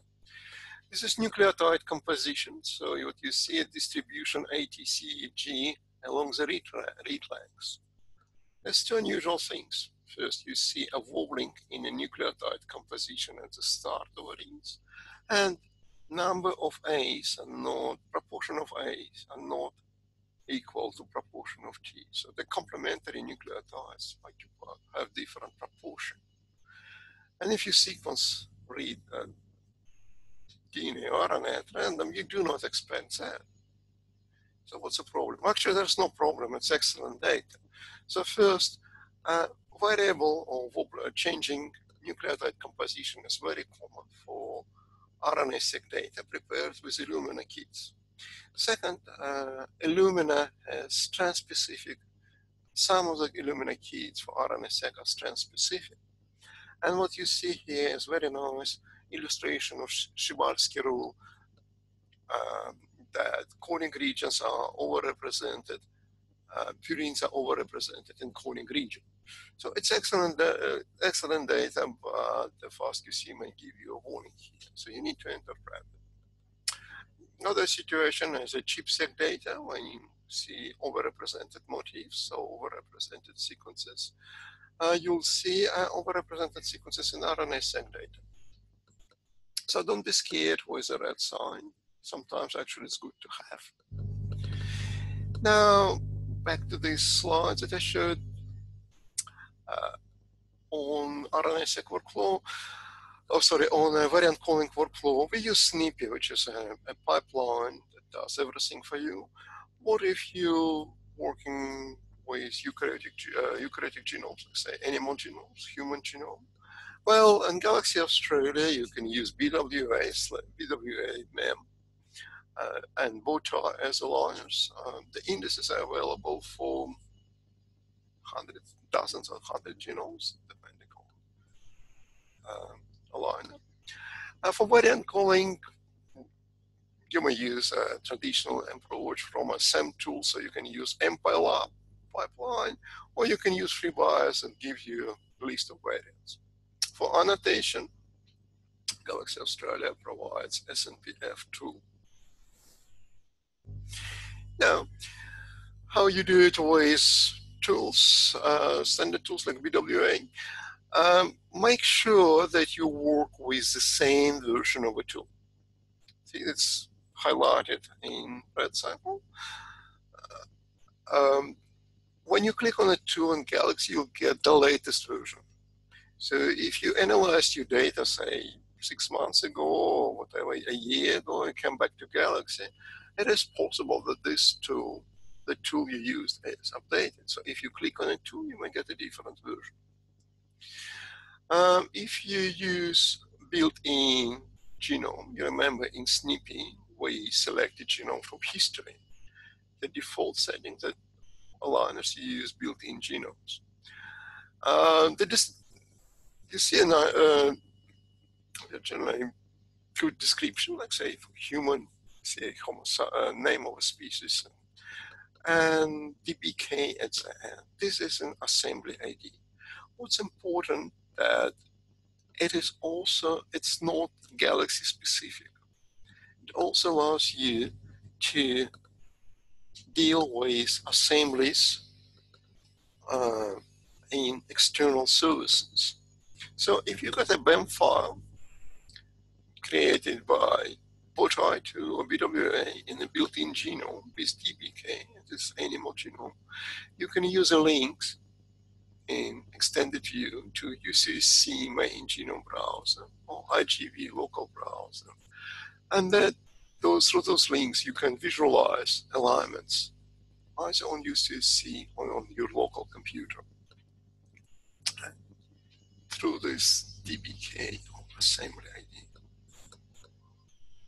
Like with JBrowse, you can load multiple tracks and annotation to these viewers. Variant calling. So if you decided to go with EMBL-ABR variants, keep in mind that EMBL-ABR first called a consensus for every positioning alignment. And so please use compressed output.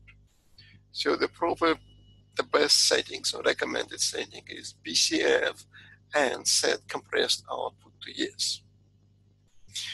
Once you get a pile-up file, once you get the consensus file for every alignment, you select positions that are different from the reference genome.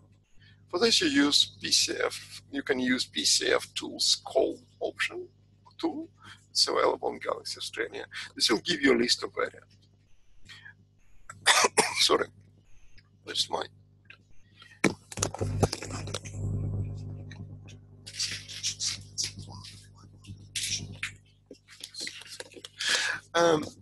If you use a FreeBIOS, it gives you a list of variants directly, the same as a snippet. So, FreeBIOS provides you with extra options, so you can select different models, like depending whether you work with bacterial data or deployed organisms. Variant annotation. Currently, Galaxy Australia does not provide SNP databases. So you have to, so that the annotations have to be imported from the online source. How you do it, you select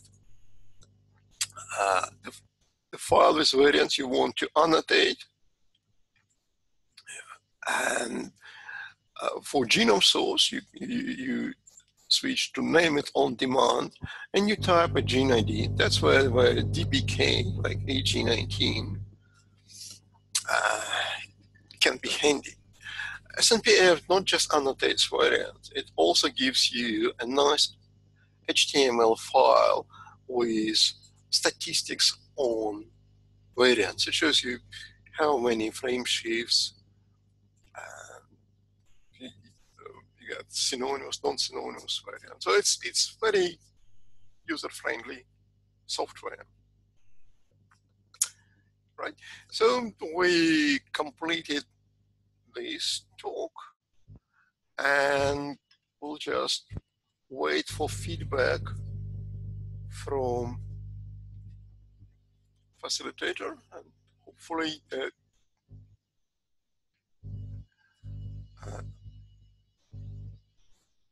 JBrowse job is completed. Completed. Now, so what's JBrowse? Once you go that, if you click on the eye view, it will show you genome.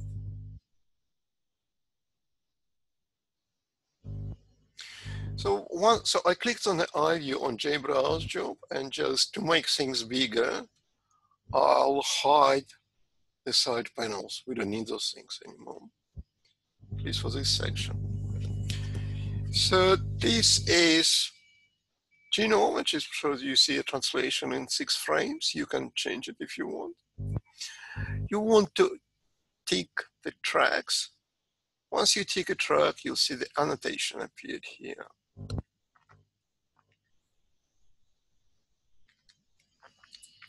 Put a BEM file. Those are reads that we map to genome and the position. So you see the position here, and it's written above the reference. You add cold variants, so it's a coverage tag.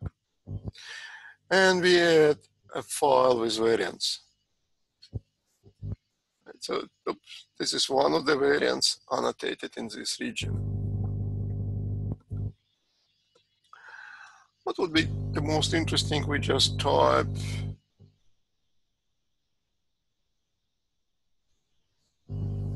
if you type a position 47299 and you hit go. So that's a position in what we see here. Those are substitutions in the read in the same position. You see that reads have substitution in other places, but they're scattered. Either randomly or not randomly, we don't know. The coverage track also shows you a variant, and this is annotated, variant annotated by Snippy.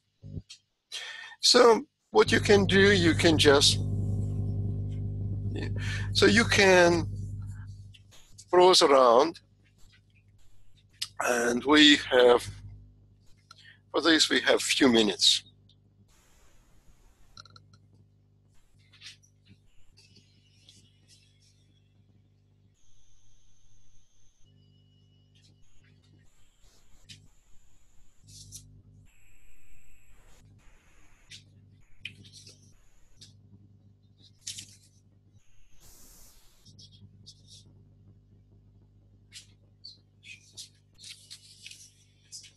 What's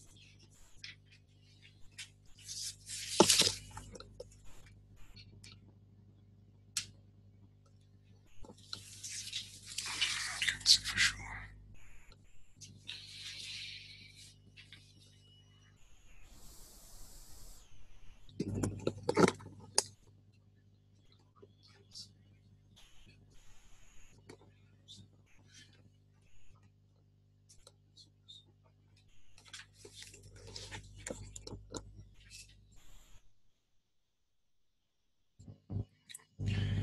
So instead of like looking on the text file in alignment, you get a nice picture with annotated genes. So if you hover over the gene, that's one of those genes with the stop gains, anti-methicillin resistance regulatory protein. And this is an annotation, and it's a stop gain. So it's a stop mutant. Nonsense mutation in coding region.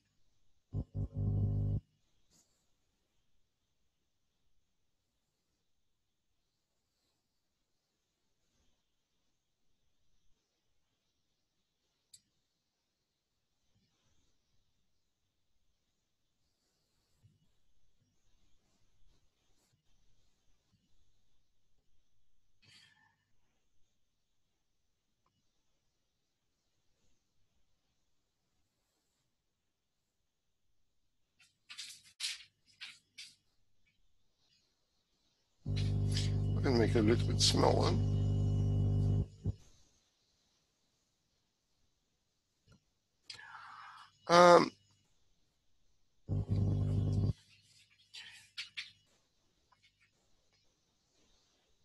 You can change appearance of a node. So if you put on a track name, say like display, you can put it in the compact mode or collapse mode. You can edit a configuration, but this is the advanced feature, so I wouldn't buy this. If you want to change a color, things like this, you can change it here. But this is, again, I wouldn't recommend it to do it for a tutorial.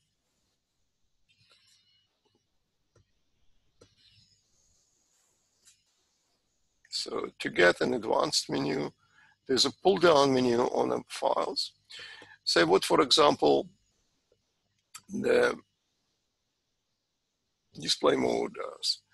If you want to put it in a compact mode, you get very collapsed view of alignment. So if you have multiple alignment track, this might be useful.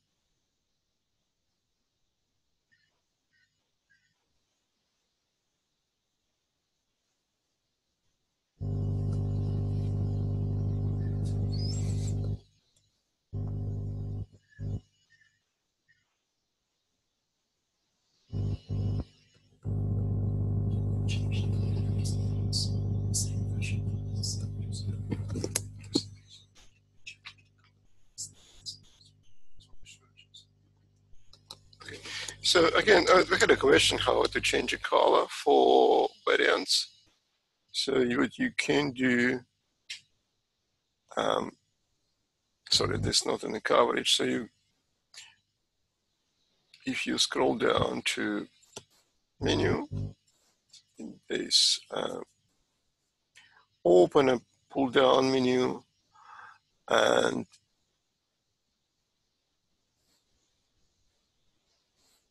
you can edit the configuration file, and it says the color here. So again, I wouldn't do it in a tutorial, so with advanced settings.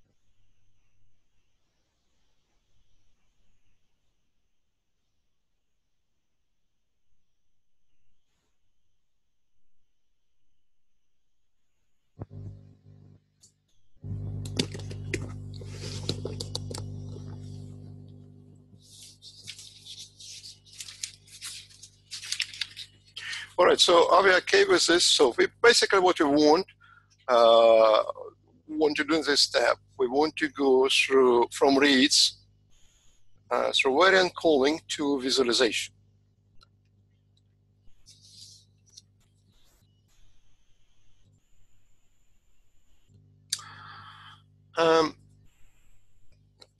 Now what we want to do, we will talk about Galaxy workflow.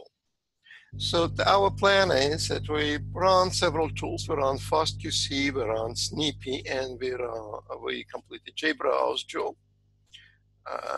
We want to combine all those steps in a thing called Galaxy workflow.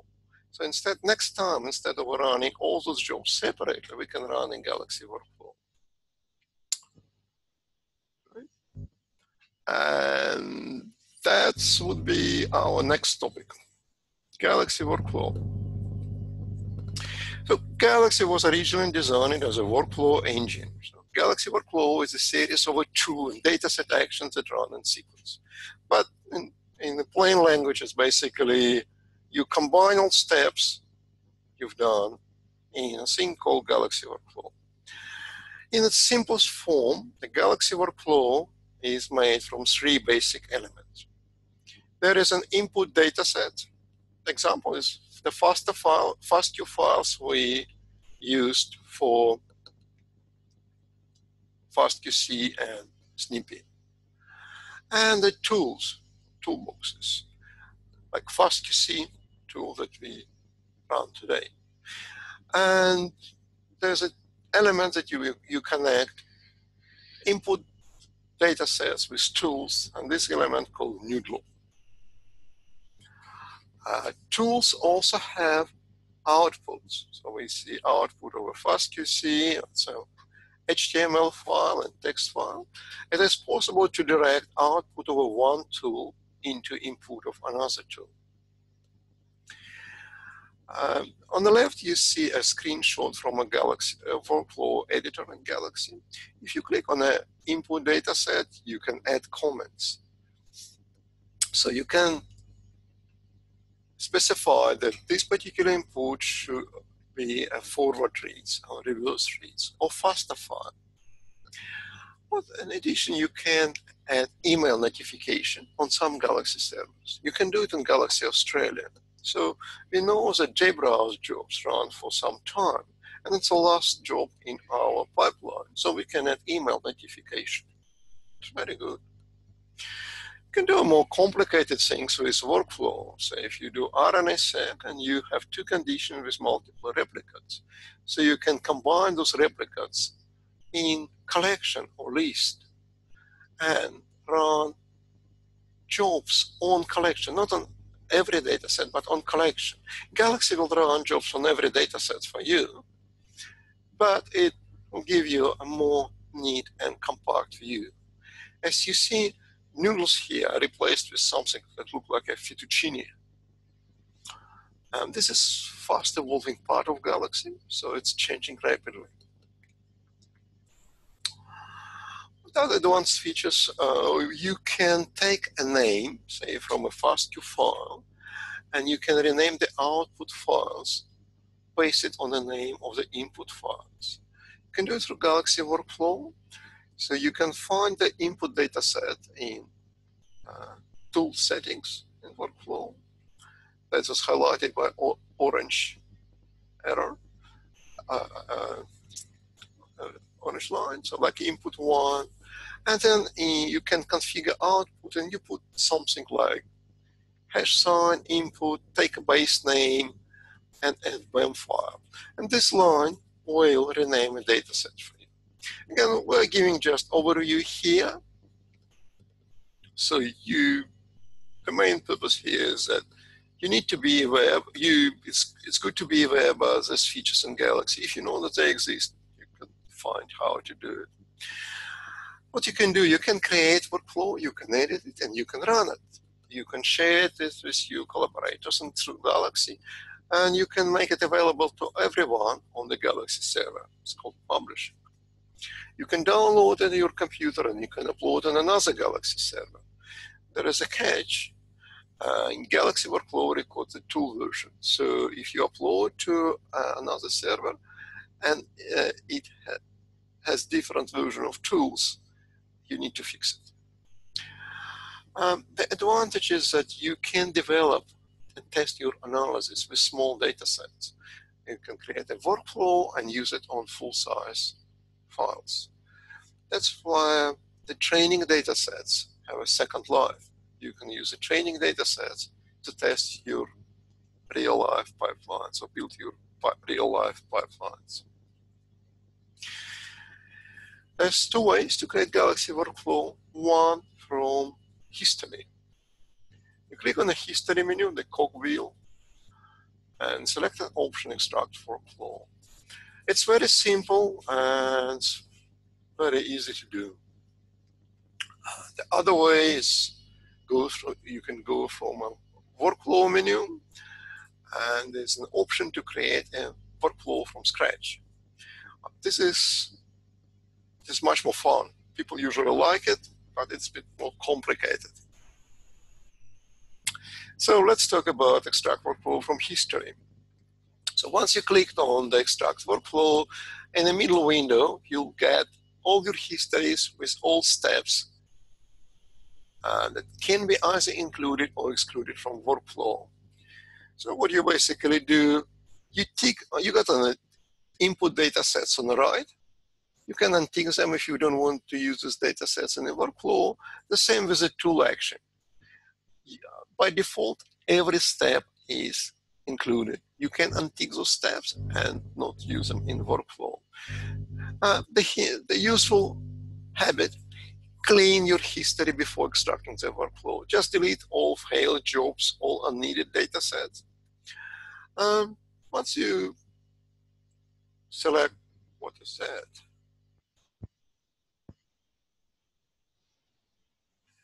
Once you,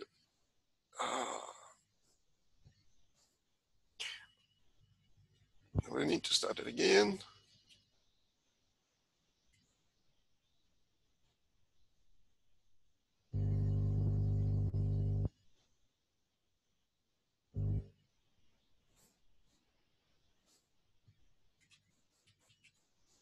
The window frozen. Right.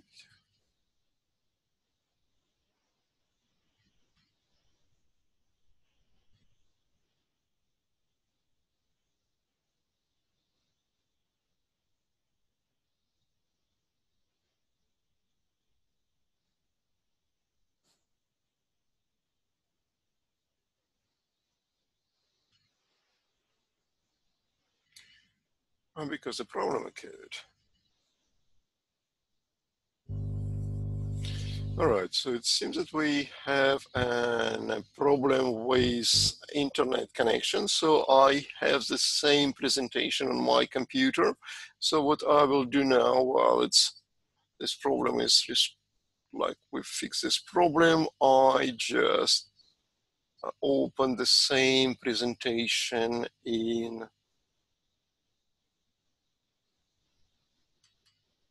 PowerPoint.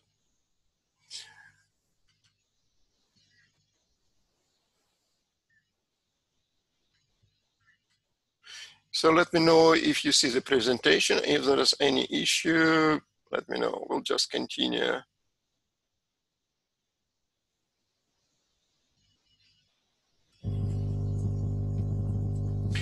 So how you create a workflow from scratch? So you go to workflow menu, you click on the plus, which is indicated by orange line, give a name, and you can click save button. Once you click a save button, you see a workflow canvas or workflow editor. It has a similar interface in the sense that the cogwheel and the top right corner represents workflow menu.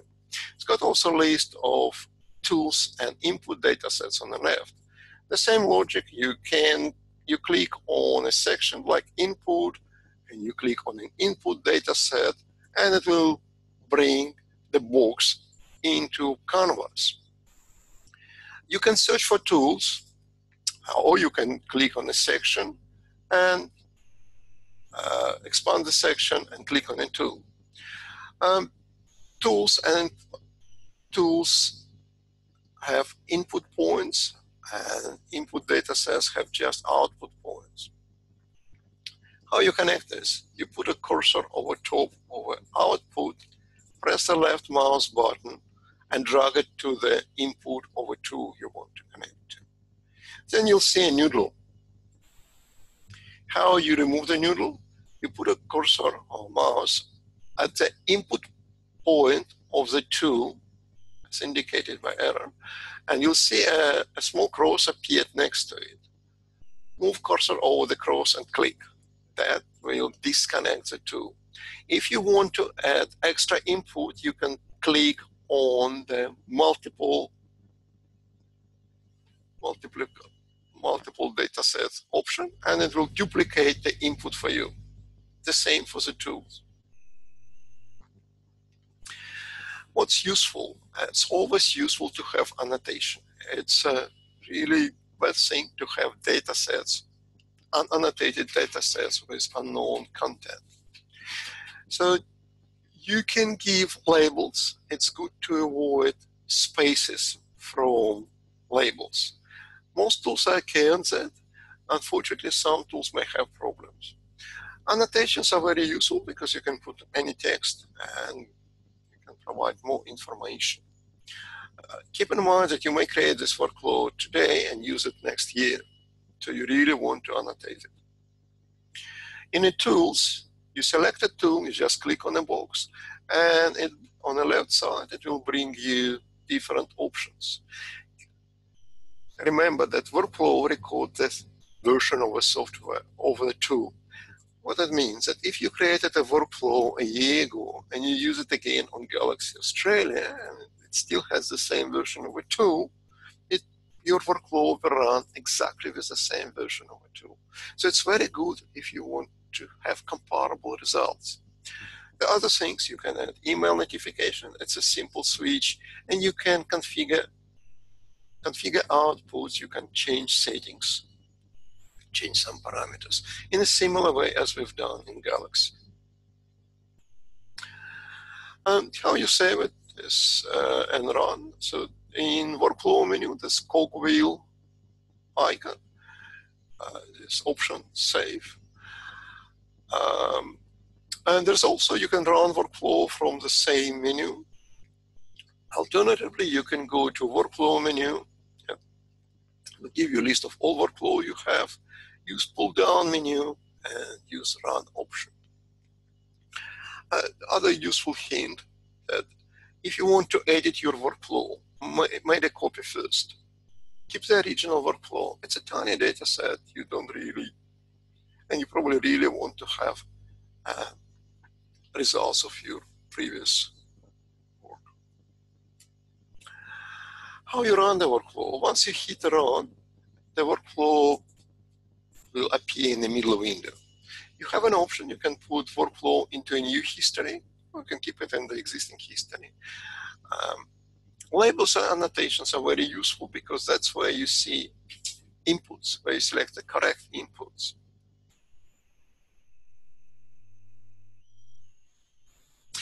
Other neat feature in the workflow menu, you can tick show in a tool panel box, that's as explained on the right, and your workflow will appear at the bottom of your tool menu.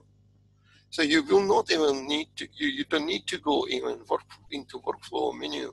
You can run your workflow from a front page of a Galaxy. So you will see a personal front end for the Galaxy. Now, what we will do as a practical exercise, we will extract workflow from a history. That's the one that we created today. Now, to extract workflow in a history, you have to have all your jobs completed. Right. So also keep in mind that your workflow has additional FastQC steps that were they are present in the tutorial as an optional step, but we have FastQC jobs. Those steps will be included in the workflow. So once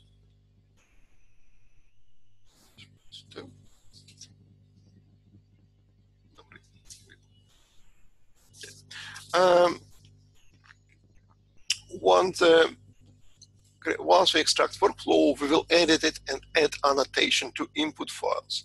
Make this annotation meaningful. Say if it's a forward reads or first reads, right, first reads. If it's reverse reads. GenBank, we'll explain this is GenBank and a FASTA file.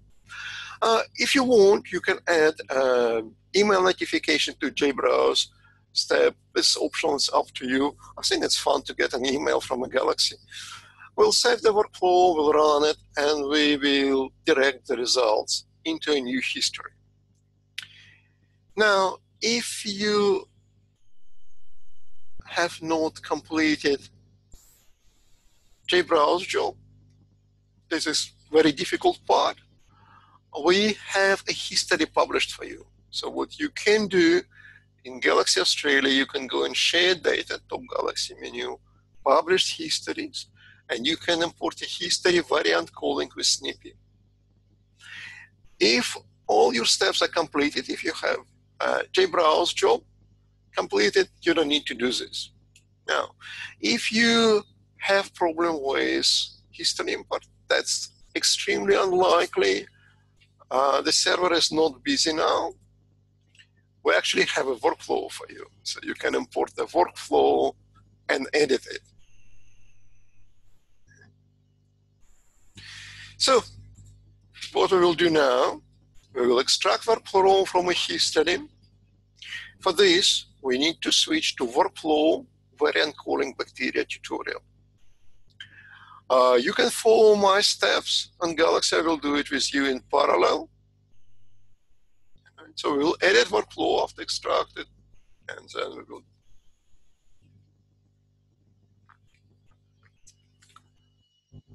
will run it.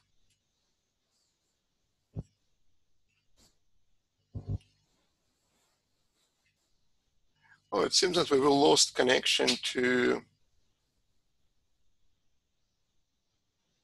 presentation. That's very interesting. Now we have Galaxy Australia. What I do, I bring back the panel, the side panels.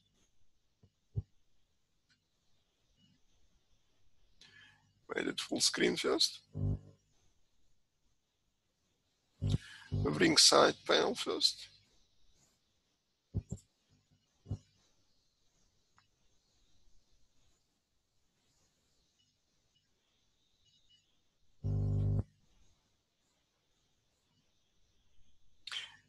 Let's see if we can, it seems that I lost connection to scheduler and many other things. That's all right, because I have the tutorial printed. So do you still can see my shared screen? So I have a Galaxy now. All right. So that's a problem with the shared folders. Yes.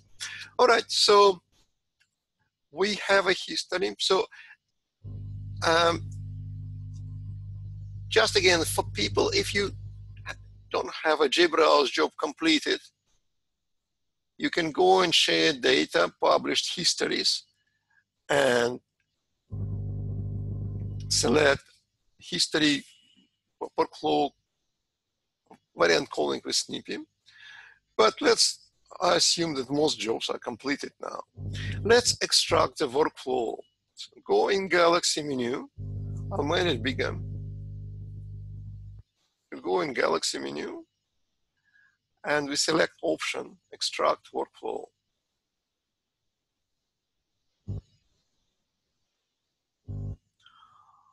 I hide the side panel. So again, history menu, extract workflow. What we see here, the input data sets on the right. So we will use everything. We will use forward reads. We will use FASTA file for JBrowse, GenBank file for SNP, and annotation for gene annotation file for JBrowse. So we include QC, fast QC steps, SNP, and JBrowse. Let's give it a nice name. Bacterial variant calling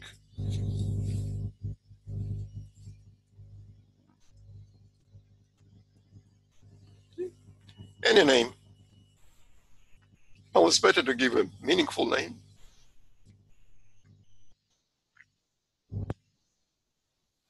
And click Create Workflow.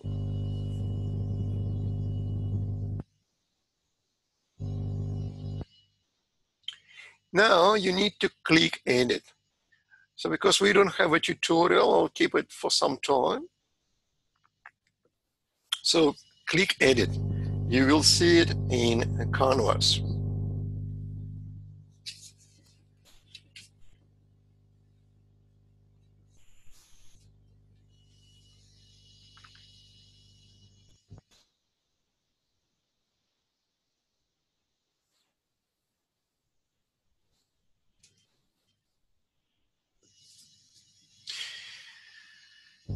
So I hide the tools panel just to make it bigger.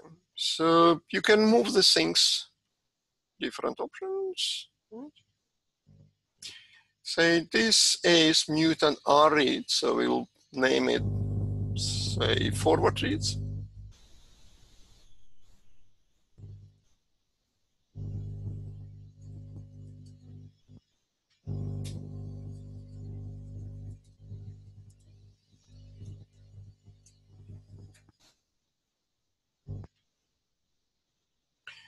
This is mutant R2. There will be reverse reads.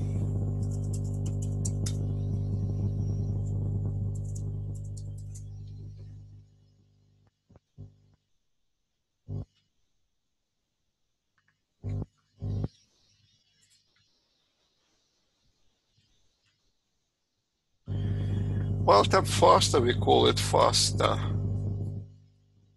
Faster. Ref.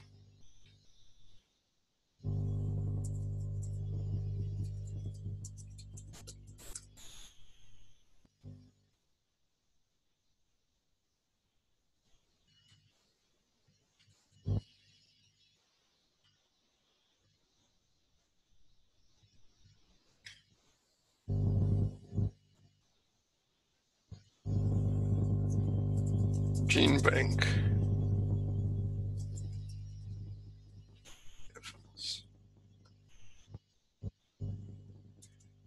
Gene bank.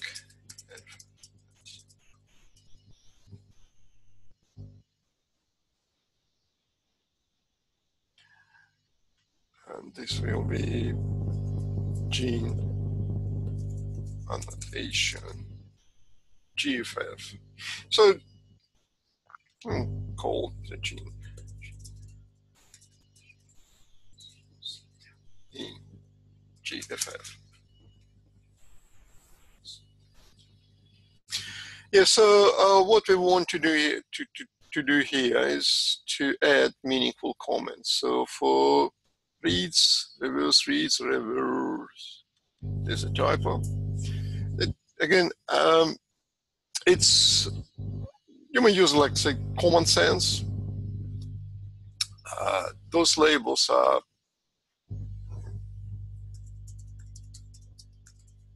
just for you to remember that you use correct inputs.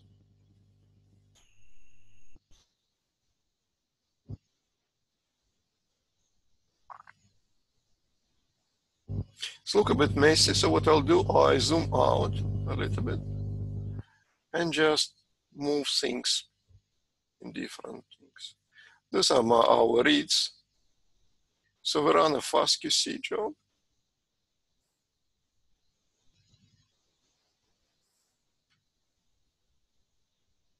It looks better now. And then we use snipping and JBrowse.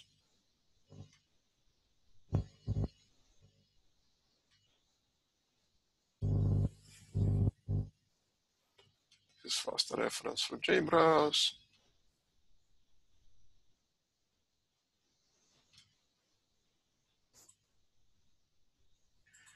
And this is gene bank reference that we used for assembly. So you can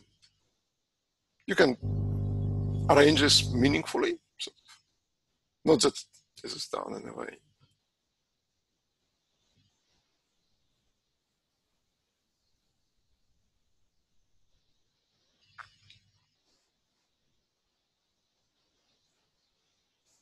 So if you want to add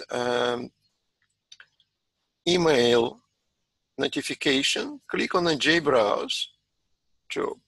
You'll see a menu. Scroll down.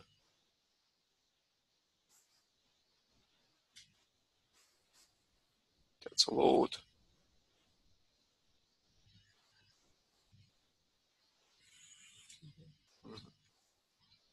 Somewhere in the bottom, you see email notification. So we'll save the file.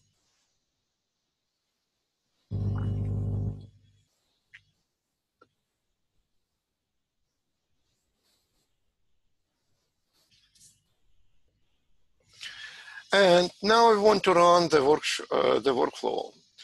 In history menu, select Run.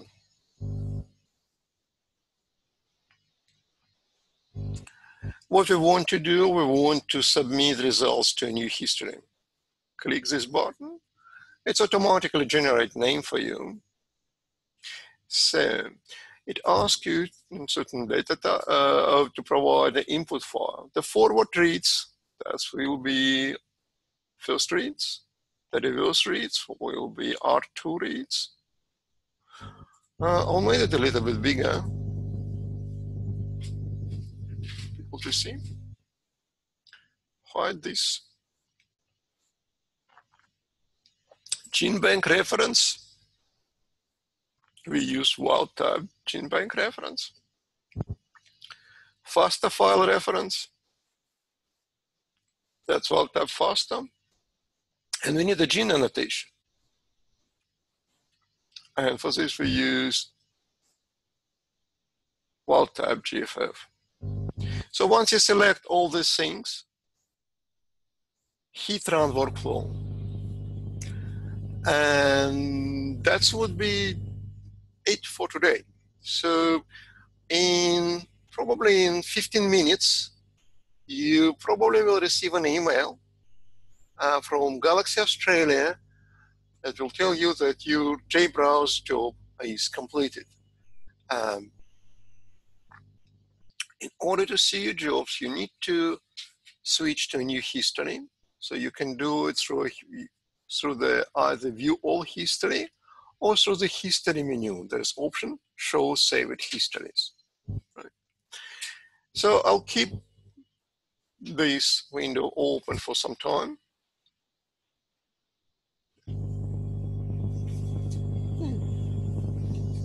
I'll keep this option for some time, just to people to compose, and we will go through the summary slide after that.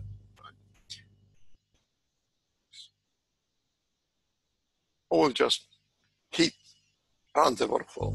Right? So the workflow is submitted.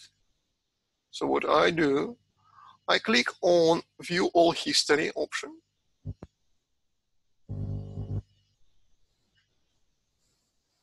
And this is new history. And it's empty. So what I do, I switch to this history and click Done.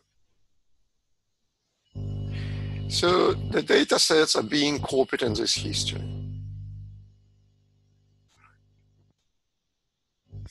So while this is running, what we can do, we can show you the remaining slides.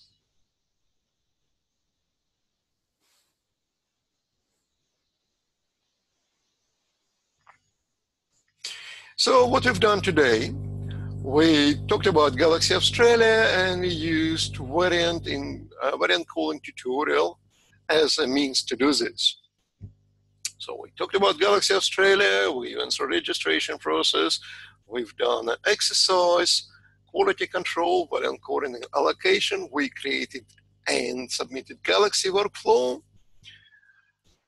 And that's what we've done. You can do extra things. I haven't ticked this box in the workflow panel, but you can do it. And again, I want to thank all people involved in this training. And now I'll stop sharing this window. And am I right? And we will go to Jeff.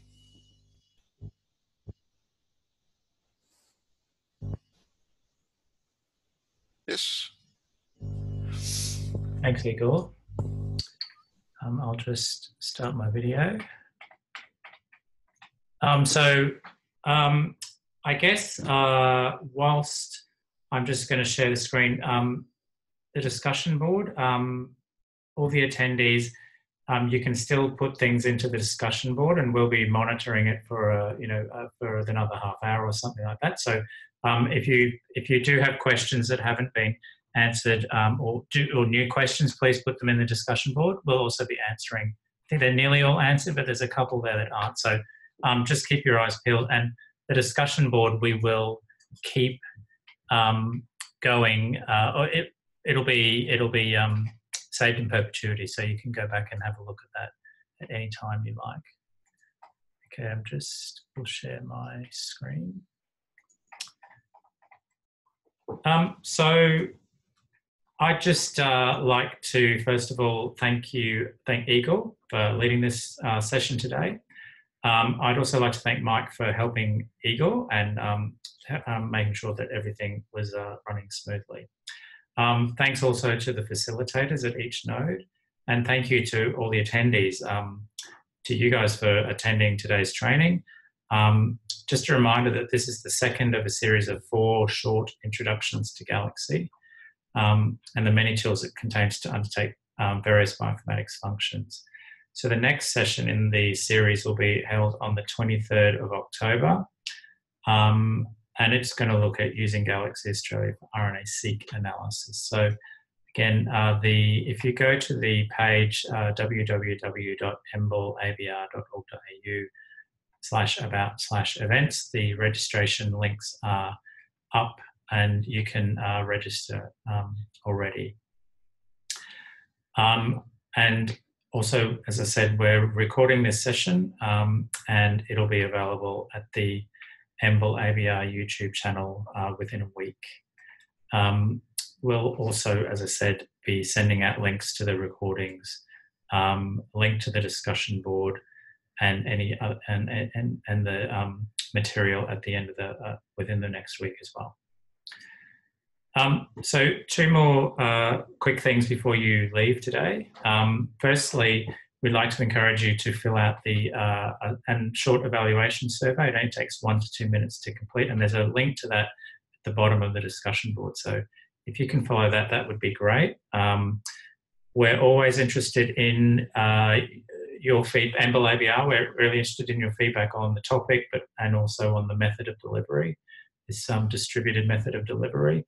And also you can comment on the content as well, and that will go to the Galaxy Australia team. And finally, I would just like to acknowledge our funders who have made this training possible. So EMBL-ABR would like to acknowledge funding and support from Bioplatforms Australia and the University of Melbourne.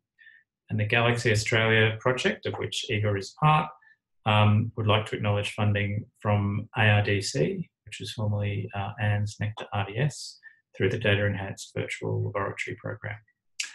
Okay, thanks again. As I said, if you want to continue putting stuff into the discussion document, that's great, and we'll answer those questions. Otherwise, thanks a lot for attending, and we look forward to seeing you next month. Thank you. Bye-bye.